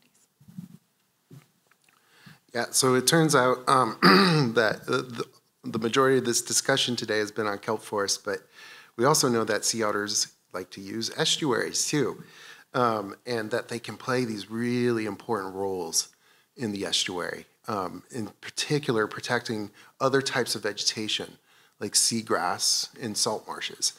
And a lot of, the general public doesn't think so much about seagrasses. Again, it's this habitat that you can't really see. So you don't even know it's there, but it's, they kind of create these mini kelp forests almost. and they're really important for fisheries. They're nursery habitats, and so the little baby fish that go offshore and the Dungeness crab, they spend their time in estuaries before they move out. And so what we've been finding is that sea otters play a keystone role in seagrass beds and potentially salt marshes as well. And it's through a totally different pathway that does not even involve urchins at all. It really involves crabs and a little bit of clams. And so what we're finding is that by sea otters eating Dungeness-like crab, like red rock crabs that you find in estuaries, it generates this cascade of events where you get healthier, more thriving seagrass beds. And we've seen this not only in California, Central California, but we've started to see these patterns emerge in Alaska, British Columbia, and where sea otters are spending a lot of time in the kelp forest, but also they're spending a lot of time in the seagrass beds. And the seagrass beds and also the salt marshes, in the estuary themselves can provide this really important refugia. So when things go bad on the outer coast, be it great white sharks, killer whales, heat waves, big storm events, the estuaries seem to provide this really, really important refuge for the sea otter. And as we're kind of, the sea otter here, at least in California, has been benefiting to some degree from protection in certain areas, like marine protected areas, where we're seeing them actually expand out. And Chairman Saris isn't here, but his story about the sea otters moving up rivers, it's actually very consistent to what we're seeing now. With their protection, we're seeing them move up into brackish water areas far away from the ocean, tens of kilometers away from the ocean, moving onto salt marshes, hauling out, eating all the little crabs in the salt marsh, which these crabs that live in the salt marsh, if they're not checked by predators, they'll eat the actual roots of the salt marsh, and then they'll burrow in the salt marsh and create kind of this Swiss cheese effect in the marsh, which really makes the marsh susceptible to erosion and the effects of sea level rise. And so this is kind of newer information, we think the sea otter might actually play a really important role there. And so I think the point here is that there are these other ecosystems and habitats that are probably just as important as the kelp forest is for the sea otter. And these habitats, there are plenty of them up here in Northern California, such as Bodega Bay right here. Yeah. Wonderful. Thank you, Brent. We only have a couple minutes, but Tim, I do have one last question for you. So we just sort of talked about two different habitat types, and habitat and site selection is incredibly important with any potential reintroduction. What makes a potential reintroduction site appropriate for a sea otter, and how do you determine this? Are there criteria? Are you there, Tim? I'm here. There you are. Oh, there I am. Yeah, so that's a great question, another complex one. And I guess the criteria depend a lot on what Dick raised. What are the goals of a reintroduction? So if one were reintroducing, say, sea otters with the goal of having, say, positive ecological effects in estuaries, then one would be looking at estuaries as potential release sites. Another one of the criteria that people look at is wanting to make sure that if there is a reintroduction, that it's successful, in the sense that you don't spend a lot of time and effort and money reintroducing sea otters, and then the population goes extinct in 10 years. So viability of the actual reintroduced sea otter population is another one of the criteria that the people would like to look at. And we can do a lot of work with modeling, because we have a lot of information on the relative sea otter abundance and population dynamics in different types of habitats. So we can run simulations, for instance, in an estuary or a stretch of open coast, based on what we know about the habitat, about the different prey species that are present, to compare different potential sites in terms of their likelihood of supporting a sustainable population of sea otters.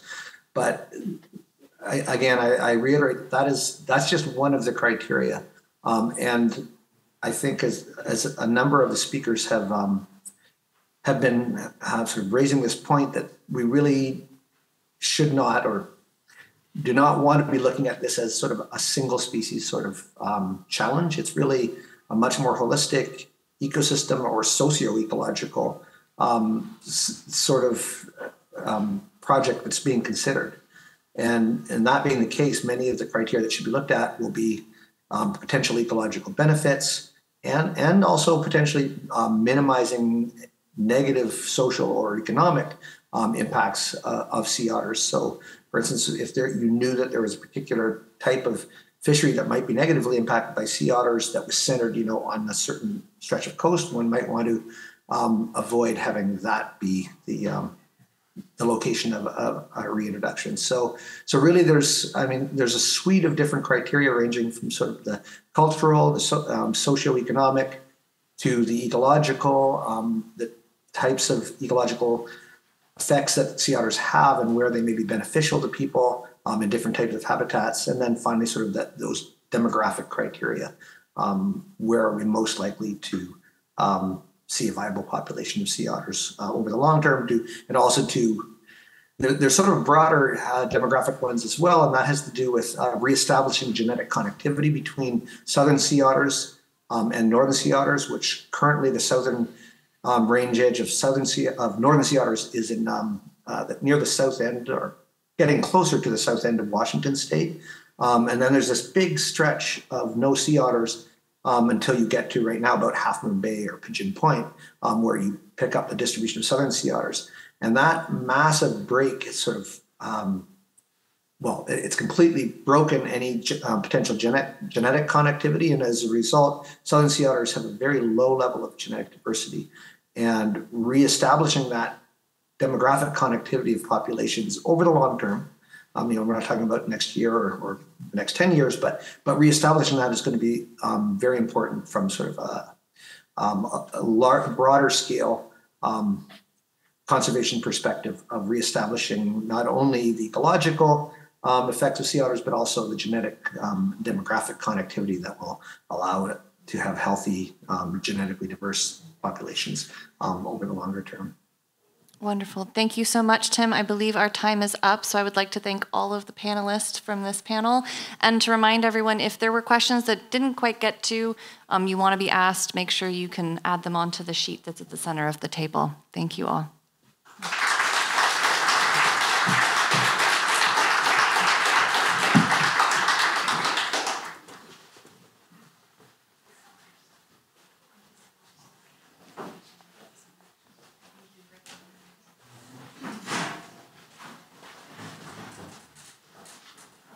So we are going to rewind about 2 hours.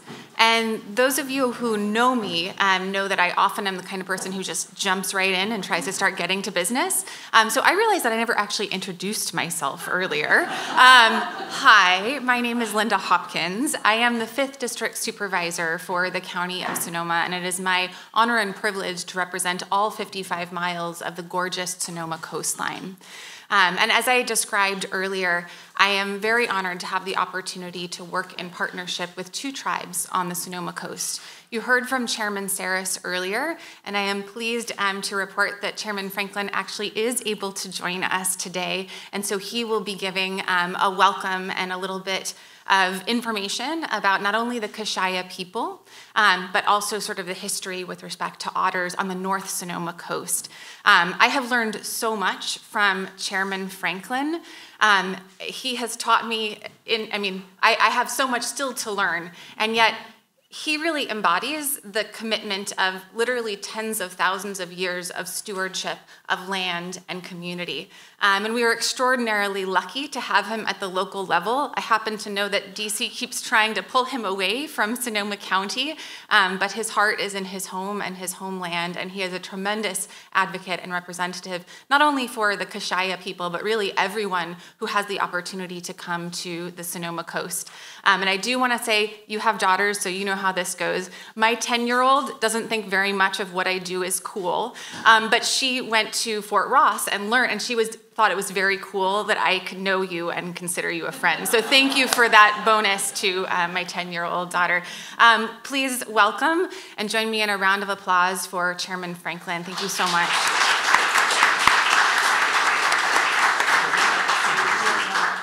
Thank you so much for coming. Where do you want me at the table or at the podium? You got the pulpit. Oh, yes, right on. I got the pulpit. I'm going to preach. Hope you all are ready. Great. Well, always good to see you. It's always good to be back home. I've been in the last 4 weeks, 5 weeks in Connecticut, back to DC, and then up in Alaska, down to Phoenix, which technically is hell as far as I'm concerned, and then over to Oklahoma, and then Kansas, and then got back here Tuesday. So, pardon for being a little tardy, but my life is crazy, and that's just the way it goes when you're a tribal chairman and health board chair, and do all the things that I'm asked to do on behalf of the country and the president, as well as Indian country. So, and Maya Iwa, Toshish Jima, and Reno County Franklin, tribal chairman of the Kashaya Pomo tribe, Obama appointee to the Advisory Council on Historic Preservation, a post that I am still in on my third administration, which is kind of weird. And as my good friend said, also a father of daughters, twin daughters, who are 16 and do nothing but judge their father. So, yeah, you know, this is something that's a little more close to the heart for me, and I'm going to talk a little bit about a Kashaya perspective of you know, Kamos Washke is our word for our little sea otters, which are good friends of ours. But first, I want to address one question, and the question was asked, why now and why are we doing this?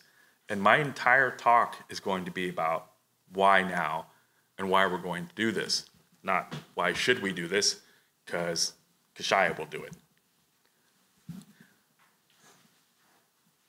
In 1812, we had our first experience with non-Indian people. Kashaya's lands are just that, very strict about our land. And the ceremonies that we do, unlike our brothers and sisters up in the north, we don't do world healing ceremonies. What Yurok does for Yurok is awesome. What they do for the rest of us is even better. But Kashaya religion doesn't allow that, and that we can't dictate for others what is sacred, and in turn, nobody dictates for Kashaya what is sacred. So we are not allowed to do the world perspective the way some of these other tribes do. So to have these people come, the undersea people, which, you know, if you can imagine looking out at that ocean for thousands and thousands of years, that nice straight line, and all of a sudden, in the distance, you see something getting bigger and bigger and bigger. What in the hell is that? Like, what are these people? What is this foolish language they're speaking to us? You know, and it was the Russians coming up, and with them came the Alaska Natives. So why are we going to introduce otters on my coast now? Because the Russians came, and they hunted our otters into extinction in Kashaya's lands. And they were aggressive. They came down here and wiped out, for Greg and the Coast Miwok people, some of the best clam beds in the entire world, just completely wiped them out. And why now is a question that's important with an answer that's even more important. Why now is because for 150 or so years, the Kashaya people harbored resentment towards the Alaska Native people. After the Russians were here for around 40 or so years, Kashaya signed a treaty. We allowed them to build the fort there, Fort Ross, on our village of Matini. And you know, their purpose for coming down, like everybody else, was how am I going to make money off this land and off this ocean? And sea otters were up. They were up. You know, they tried hay, and Kashaya people would get really tired of the Russians and just burn their hay down. You know, and they tried, you know, breeding horses and that kind of stuff, and we'd get tired of the Russians and kill their horses. And, you know, it's something you can do when there's 24,000 of you and about 200 of them. That's just numbers game, right? So, unfortunately, the sea otters were the ones that suffered. And with that, left a huge hole in Kashia's culture, our way of life, our life ways. And like I said, we were upset, rightfully so, at these Alaska Natives that came down as the hunters, as the hitmen, so to speak, for these little otters that are out there playing around. Wasn't a good time to be an otter. In about 2012, the Alaska Natives contacted us, and when they left, they married into our tribe. So we have several Kashaya people that married Russians and married Alaska Natives and went back home with them. So in about 2012, they contacted us, and they asked us if they could come and put on an event at our village. And so initially, we were kind of reluctant. You know, you otter killing mofos. You know, you want to come back and, you know, like, how dare? But they're good people, you know, and they asked in the right way. Let's just say that. So we met them down there just at the fort right there on the water, and they came in and they're paddled in and asked for permission to come ashore, and we granted it, and it started an era of communication between the two of us. We didn't know that the Russians actually had forced them to come down and held their families, and if they didn't meet their quotas, would murder their families back up in Alaska. And you know, the reason why they had to do the things they did to our otter population and our clan population and several others was because if they didn't, those Russians would murder their families, murder their kids, murder their wives, rape and pillage the same way that these missions did. So we forgave them.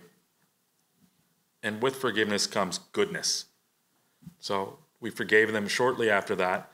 You know, things that were prophesied in Kashaya started to come to fruition. First, with that forgiveness, a year later, our elk returned. We didn't tell anybody because we love the non-native families that live by us, the Richardsons. These guys might as well be Kashaya people at this point, you know. They've known us forever. But there's some yahoos out there with guns that we were like, we better keep the elk quiet so nobody goes out and kills it. So that guy came down, he went back home, picked up his 20 favorite wives, and he came back down. Next thing you know, we have an elk herd living right next to or actually partially on our trust land on the reservation. The porcupines came back. Burrowing owls came back, much to the displeasure of the local farmers who we like and know and love. The badgers came back and started eating their sheep. But, you know, if they weren't tasty, they wouldn't get eaten. So there was a number of land animals that started to come back. So why now? Why now, Jared? Why now goes back to forgiveness. Why now goes back to prophecy. Shortly after that, Kashaya got our coastal land back, something that you took part in, and named it the Kashaya Coastal Reserve. We have a mile of oceanfront property, goes into the ocean, goes all the way up to the ridge top, and we've decided to use that as a way to gauge our ocean health and how to better invest our tribal traditional knowledge, pair it with that scientific knowledge, and get away from the friction that exists between science and culture and find ways to bridge that gap. And we've done that very successfully at the Coastal Reserve. And in the pattern of forgiveness and the pattern of things that are meant to be, all of a sudden we're having this conversation, which started a few years ago for us. And while we've put our attention on the above forest, the below forest is no different for us. You see, in Kashaya way, we have this thing, it's called the law of reciprocity. Kashaya Tawi, the cultural law that binds you, us, and all other things to our earth and our lands here along the Sonoma coast. And Kashaya Tawi teaches us that for what is given, something is taken. For what is taken, something is given. And all these things go to that law of reciprocity into the before world, where Kashaya people sat with all the other beings and decided who's going to come down to this earth, who goes first, what's our purpose for going there. So we came down, and the plant people, the plant beings, said, we'll give our lives for you. Whether we're above ground or below ground, it made no difference. In the water, out of the water, makes no difference. They'll give their lives for all of us to give us nourishment, to give us ceremony, to give us healing. The rock beans did the same thing. We'll give you shelter. We'll mark areas where I think you all, or some of you call them vortexes. But in Kashaya, we would say it's a power place, it's a way up place. It's a place that we would go for prayer and ceremony. And those rock beans did that for us. And then the animals did that. Every single one of them, from the littlest to the biggest animal, did that exact thing. He said, we'll give our lives for you. But in return, you Kashaya people will do this. You will honor us with ceremony. You will honor us when you take our lives. You won't take our lives for no reason at all. You'll take it in a good way. And then every year, here are the ceremonies that will make Kashaya people give you the ability to make these things whole, to make this forest whole, to make these waters whole, to make these plants and the winged and the two-leggeds and everything else around us whole. And so we've been doing that. We've been doing that, but we've been missing some of these pieces. So why do this now? So it was a good question that gentleman asked from the fisheries. I have opinions on fisheries and fishermen, but I happen to be a fisherman myself, and I'm Hawaiian too, so I'll eat anything that comes out of that water. But why now? Because Kashaya says it's time. Because the no matter what it is that the scientific world does, it's nothing without the cultural side, without the cultural world that we provide. It's like we're your big brother, and it's time. And we're telling you, I'm telling you, on behalf of the Kashaya Pomo people, it's time. Do it. Heck, we got 1.5 miles of ocean up there. It's beautiful. Bring it to our land. We'll host you. Bring it to us first. We want it first in Kashaya. No disrespect to Greg. He probably wants it first here. And I think he could beat me if we were in a race running, but I could probably beat him in tic-tac-toe or something. So if we had to bet Indian way, I'm sure one way or the other, Kashaya may come out on top on that. But yeah, we're ready for it. Bring it up to us. Our river otters, they thrive. I know the first time I saw a river otter on the land, I was just like, what in the hell is wrong with you, boy? Just kind of going along, and he was going up 2 miles. If anybody knows Plantation, some of you do. I know you do. They were going up to Plantation to go get the fish because that thing knew they had just restocked it. And I'm like, damn. Are they paying attention to tail numbers on helicopters? Like, how does this otter, are they this smart? And yeah, it's time. We're ready for it. Ceremonially, Kashaya is ready for it. And that took a long time. That took more than 100 years to get to a place with the Alaska Natives where we forgive each other. And I had seen some of the smaller otters down in Monterey Bay. And I just told y'all I was just up in Alaska. One of the places I was at was Homer. I've never seen that big of a sea otter before. And I get it now. A gentleman was talking about the difference between the southern otters and the northern otters. I didn't know there were blood and crip otters, but apparently there are. And having seen both of them, holy, those things are huge, and my God, our kelp forest needs it. And there's a big part of this balance. My family, we're from Sine Achakawali, and that's a village that is in Kashaya's lands. But the other village that we're from is Dukashal. And it's frustrating because that literally translates into Abaloneville. And it's been tough not being able to go out and get abalone the way that we do, and it's such a staple in our ceremonial and our subsistence life. And I've got elders that are side-eyeing me, and I know that I'm not doing enough. So, anything that helps the forest, the kelp forest, the scientific side of me of why now says because that biodiversity is important, because every little thing in that side of that ocean, it all contributes to the overall health of the ocean. And we found out the hard way. You found out the hard way. Kashaya found out the hard way that when you pull the leg out from underneath the chair, it gets real unsturdy. And that's exactly what's happened to our ocean with the stripping of our kelp. Man, that's tough to see. And we'll go down at Stewart's Point where you used to be able to just rock pick, and the abalone were so abundant. nothing's hunting those urchins, man. They're just middle fingering us, you, me, all of us. They're not afraid of anything. They just destroyed those kelp beds. It's real sad to see. And I remember when on the first big storm that came, seeing hundreds of abalone washed up on the beach, and just so much kelp. That's a normal thing, but that kelp, it was roots. It was the roots, and we were thinking, oh no, something's not right. Something's not right. And then here we are 15 years later, and we're trying to fix it. So, I appreciate the opportunity to talk to you all about Kishaya's history, our perspective, a little bit about our cultural law. It's good to see a lot of friendly faces in here, a lot of folks that I know and have worked with, state parks guys that just don't get enough credit for all the hard work they do, and our supervisor who is doing everything that you can and doing it well, and I appreciate that. So, and then of course I get to pick on Jared a little bit because that's my guy over there. He's going to fix all this, and he's going to fund whatever we want. So you guys get your funding requests in as soon as you can. Thank you. If there's any questions, happy to answer.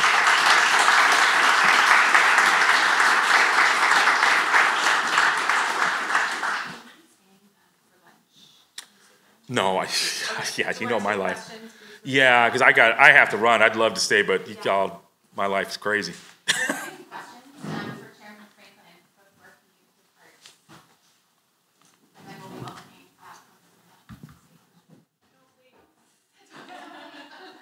I barely made it here. Sorry. But technically, I'm never gone, right? So it's Kishaya lands. Any questions from members of the public? I think that you stunned everyone into silence, which is a good thing. Oh, it's cool. Yes. Yeah. Thank you so much. Thanks, everybody. Chairman.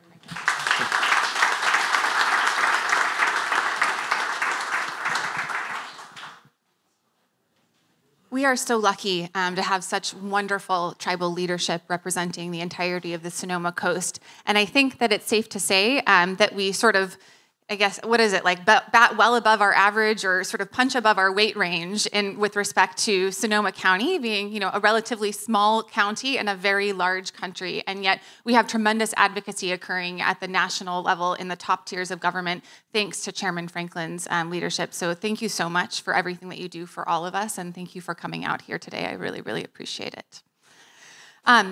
I'm about to introduce yet another fantastic champion of the coast. And not just this coast, but the coast all the way to the Oregon border, correct?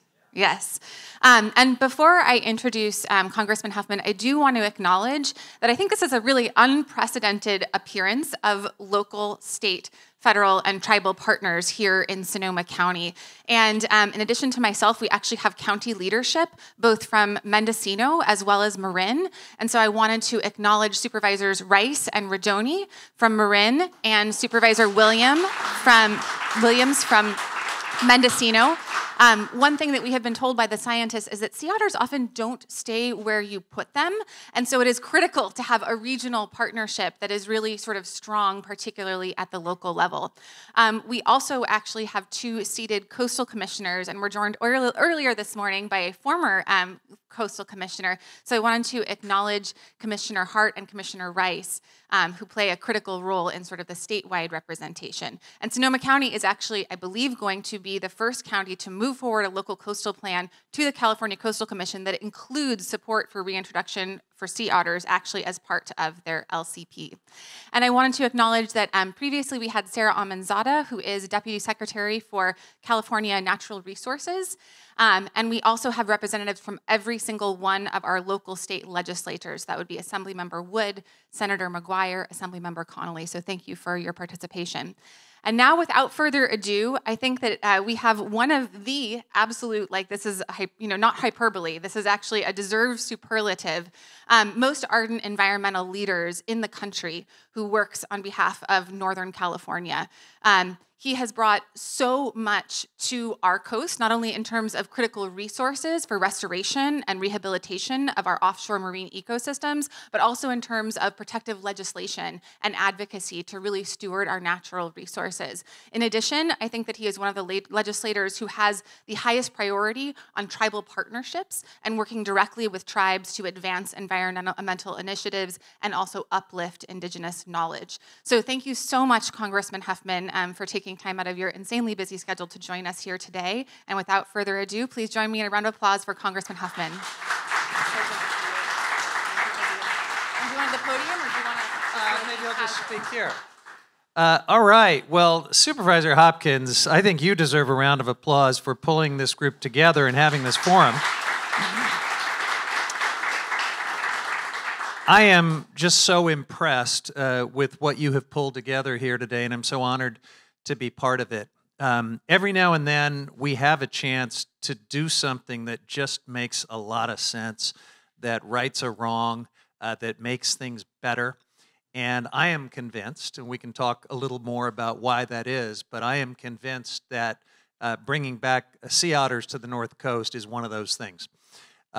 So I have had the chance to be briefed by federal officials who've been studying the feasibility of this, and I have come to believe that the science is strong. The case for doing this is super solid, and the timing is right. So I think it's important that we start to have this conversation.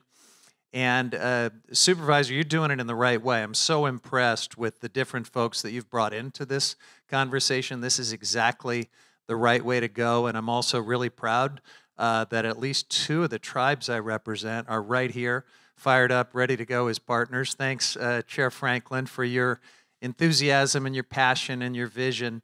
But I represent Indian country all the way to the Oregon border, and I will tell you that I've got tribes all the way up in Humboldt and Del Norte County that are excited about this too. And we've got some successful co-management wins to build on as a foundation for how we might be able to do this in a really new and different and an exciting way. I'm thinking in particular of the way that the Yurok tribe has partnered with the federal and state and local officials on the successful reintroduction of the California condor. So I just think all the pieces are in place, but I also understand that we've got to bring everybody along here. And let me just reveal one of my biases in this conversation. Not only am I an environmentalist and really excited about bringing back a keystone species like the sea otter, I could wonk out with all of you about the science of keystone species and why this is such a fascinating and compelling story.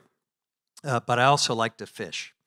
In fact, I've fished right here out of Bodega Bay many times. I like to catch and eat fish. And, whether it's rockfish, lingcod, whatever I can pull out off the coast here, or salmon when they'll let us, when they leave a little water in the rivers and allow us to catch salmon. That's another story. Or even on my kayak up in the Sea Ranch, pulling lingcod out. I love to do that. And I am convinced that restoring sea otters is going to be great for fishing. Okay? And I know that for some that might be a little bit counterintuitive. So we've really got to explain how bringing back an animal which at first blush, likes to eat fish like all of us, might seem to be a little bit of a threat to those who like to catch rockfish and lingcod and salmon and other things.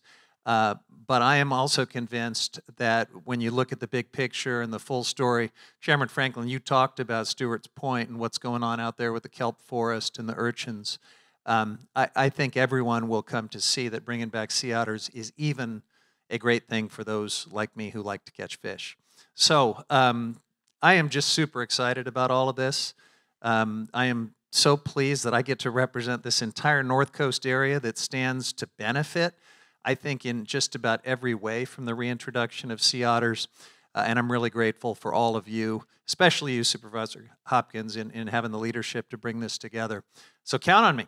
I'm here for the long haul. We're doing everything we can right now to try to bring back the kelp forests. We are bringing some new resources to the table to support the Friends group at the Greater Farallones National Marine Sanctuary and other folks who are working on some interventions to try to bring kelp back. But the reintroduction of the sea otter is one of those interventions that can not only help the kelp forest, but bring back some balance to this coastal ecosystem so that as climate change continues to throw curveballs at us, we will have a stronger, more resilient ecosystem that's ready to withstand that. So I'm happy to answer any questions you might have, but just really grateful to see all of you and super excited about next steps to actually make this happen. All right. So we will pass the microphone around for questions, and since Chairman Franklin is still here and maybe could stay for at least another 5 or 10 minutes, also if you have questions after sort of mulling this over for Chairman Franklin or Congressman Huffman, please feel free to ask. So if you raise your hand, we will run around with the microphone, and you might have to duck behind the podium because I don't know if we have an extra mic. But please go ahead and raise your hands if you have any questions. And while we're waiting for the brave person to take the first step, I'd also want to acknowledge that really one of the reasons that this summit exists at all are conversations that I have had with Chairman Franklin, but also the leadership of Congressman Huffman. It was actually Congress that funded the study that I found out about from Brock Dolman of the Occidental Arts and Ecology Center that led to us reaching out to other stakeholders, and the momentum just grew because all of you are here for a reason, for a passion, for a desire for restoration. So thank you all for being here, and thank you so much for your leadership because we wouldn't be here truly without you. I'll repeat the first question that came up earlier, and it was why introduction and why now? Well, am I working? Yeah. So introduction, as I understand it from the conversations I've had with the folks who know the science, is going to be necessary because the populations in Monterey Bay, Santa Cruz, are just unable to expand their range north, I think due to shark predation. And so we're going to have to bring them up here. And once we do that, I think there's every reason to believe that they would establish here and hopefully extend their range even further north. Did that answer your question? Thank you, yes. Yeah. Are there other questions? Happy to pass. Sure. Hi, I'm Tara Duggan with the San Francisco Chronicle, and it sounds like there's a lot of momentum. You know, just the last two of you spoke about a desire for this to happen. Can you talk a little bit about what it would take for it to happen?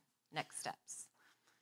Yeah, and so we should probably bring the Fish and Wildlife Service into this to talk about the technical things that, here we go, what do you know, on cue, Lillian's here. But look, the Endangered Species Act has a mechanism for reintroducing species that have been extirpated in ways that help to avoid conflicts. You know, some people may be concerned about that. Are they going to get hit with an ESA take violation for, you know, going fishing, or a Marine Mammal Protection Act violation for coming within a certain proximity of these critters? I'm going to let you answer all those tough questions. There's a way to do it. The law envisions all of that. But in terms of timing and why now, I think this kelp forest die-off has been a huge wake-up call to the entire North Coast, that something is out of whack. And climate change is throwing curveballs at us with changing ocean conditions. This is a moment where bringing this keystone predator back into the North Coast ecosystem can be very responsive to those challenges that we're facing. So the process is a multi-year, multi-step process. And so as I mentioned when I was up here earlier, we're really in the very beginning stages. We're hearing from people, and we're literally consulting with people. We don't have a proposal. We don't have a plan. We're at the ground floor right now. So what would happen is later this summer, we're having some open houses where we're traveling up and down the North Coast from Oregon, starting in Astoria and ending in Emeryville.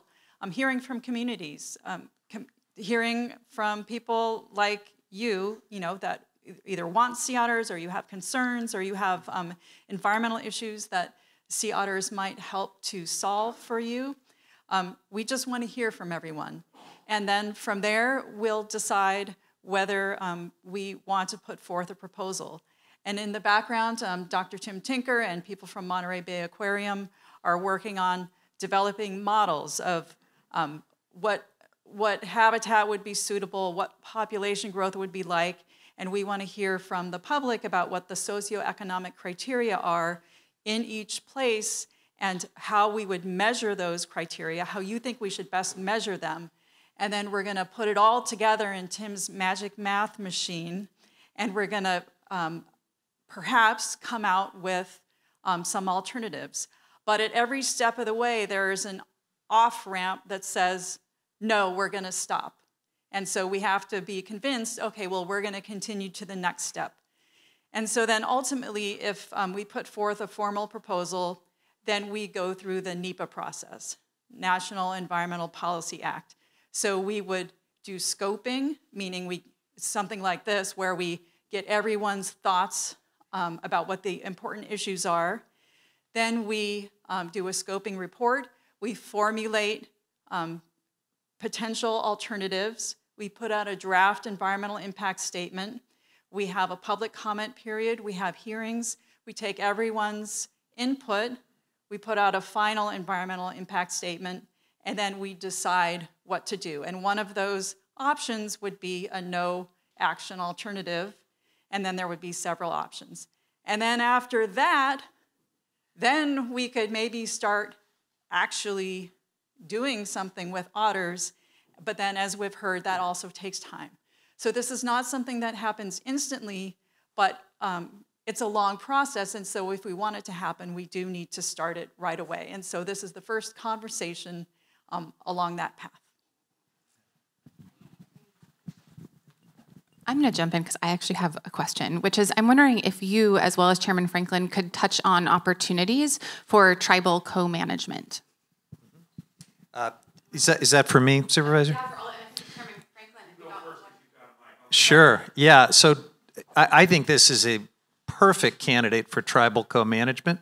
I don't want to speak for the Fish and Wildlife Service, but they did a beautiful job up in the northern part of my district with the California condor reintroduction, and that was such a close partnership between the Fish and Wildlife Service, both the National Park Service and California State Parks, and the Yurok tribe. And I think that could be the exact model to build on for the sea otter, but what do you think? Yeah, so I think probably they're telling me to go up front, so I didn't want to do that, but here I am. Yeah, Yurok definitely started a process. I envision it looking a little different. You know, you look at like co-management between tribes on the plains and buffalo, and in every one of those, there's a tribal take and a protection for that. And hey, man, you know, Kashaya people haven't used our sea otter in ceremony or in ceremonial regalia for 150 years.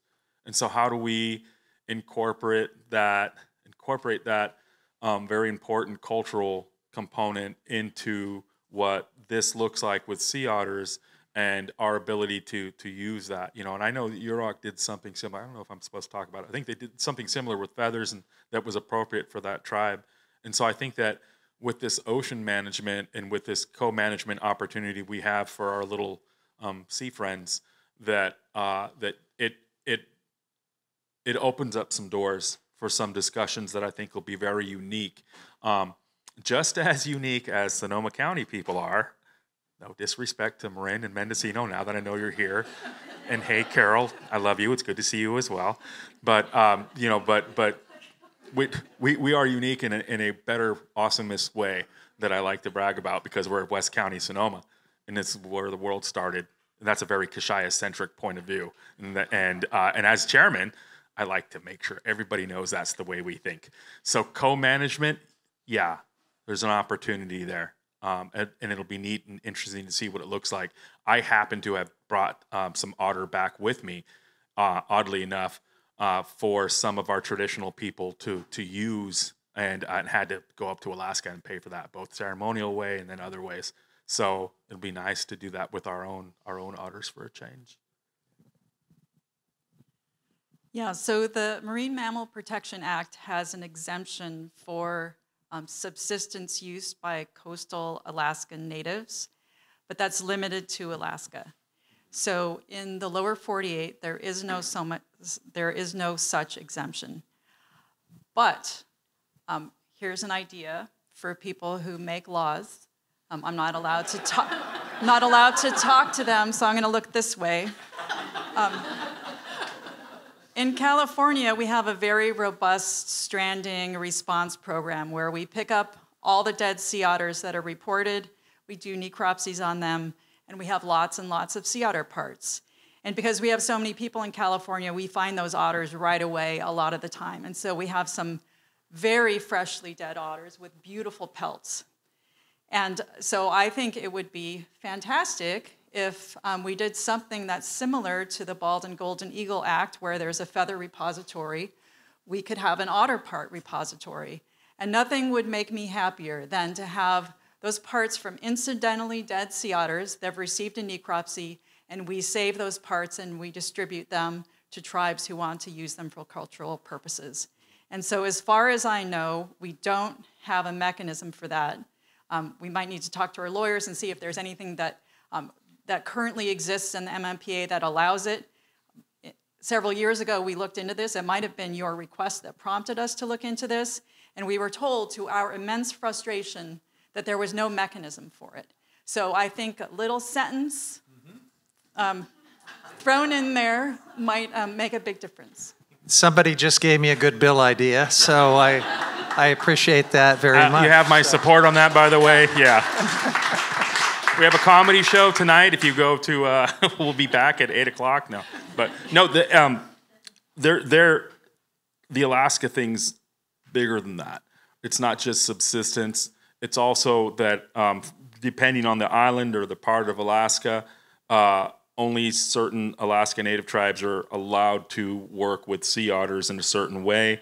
Only an Alaska Native person from those particular areas, like what's Kodiak Island, only they're allowed to work on certain things, and that extends to walrus tusks and across the board. And so I think that when we're looking for that opportunity for co-management and defining what that is, that all of those aspects are put in there too, because we still have traditional people that know how to use and work with, that sea otter pelt. And so, I kind of, it's not like, all of a sudden, like, there's an otter, yay, let's go cut it up and do something stupid. There's very strict rules culturally to how Kashaya people can interact with, different species, including otters. And so we still have that knowledge, that traditional knowledge exists within our tribe all these generations later, and that's because of amazing people like S.E. Parrish, who protected that knowledge and said that someday that's going to come back to the tribe, and my responsibility, and then now your responsibility, and passed it down, was to make sure that when those things came back, that Kashaya people were ready. And so that's a big thing too. And why now? Because we're ready still.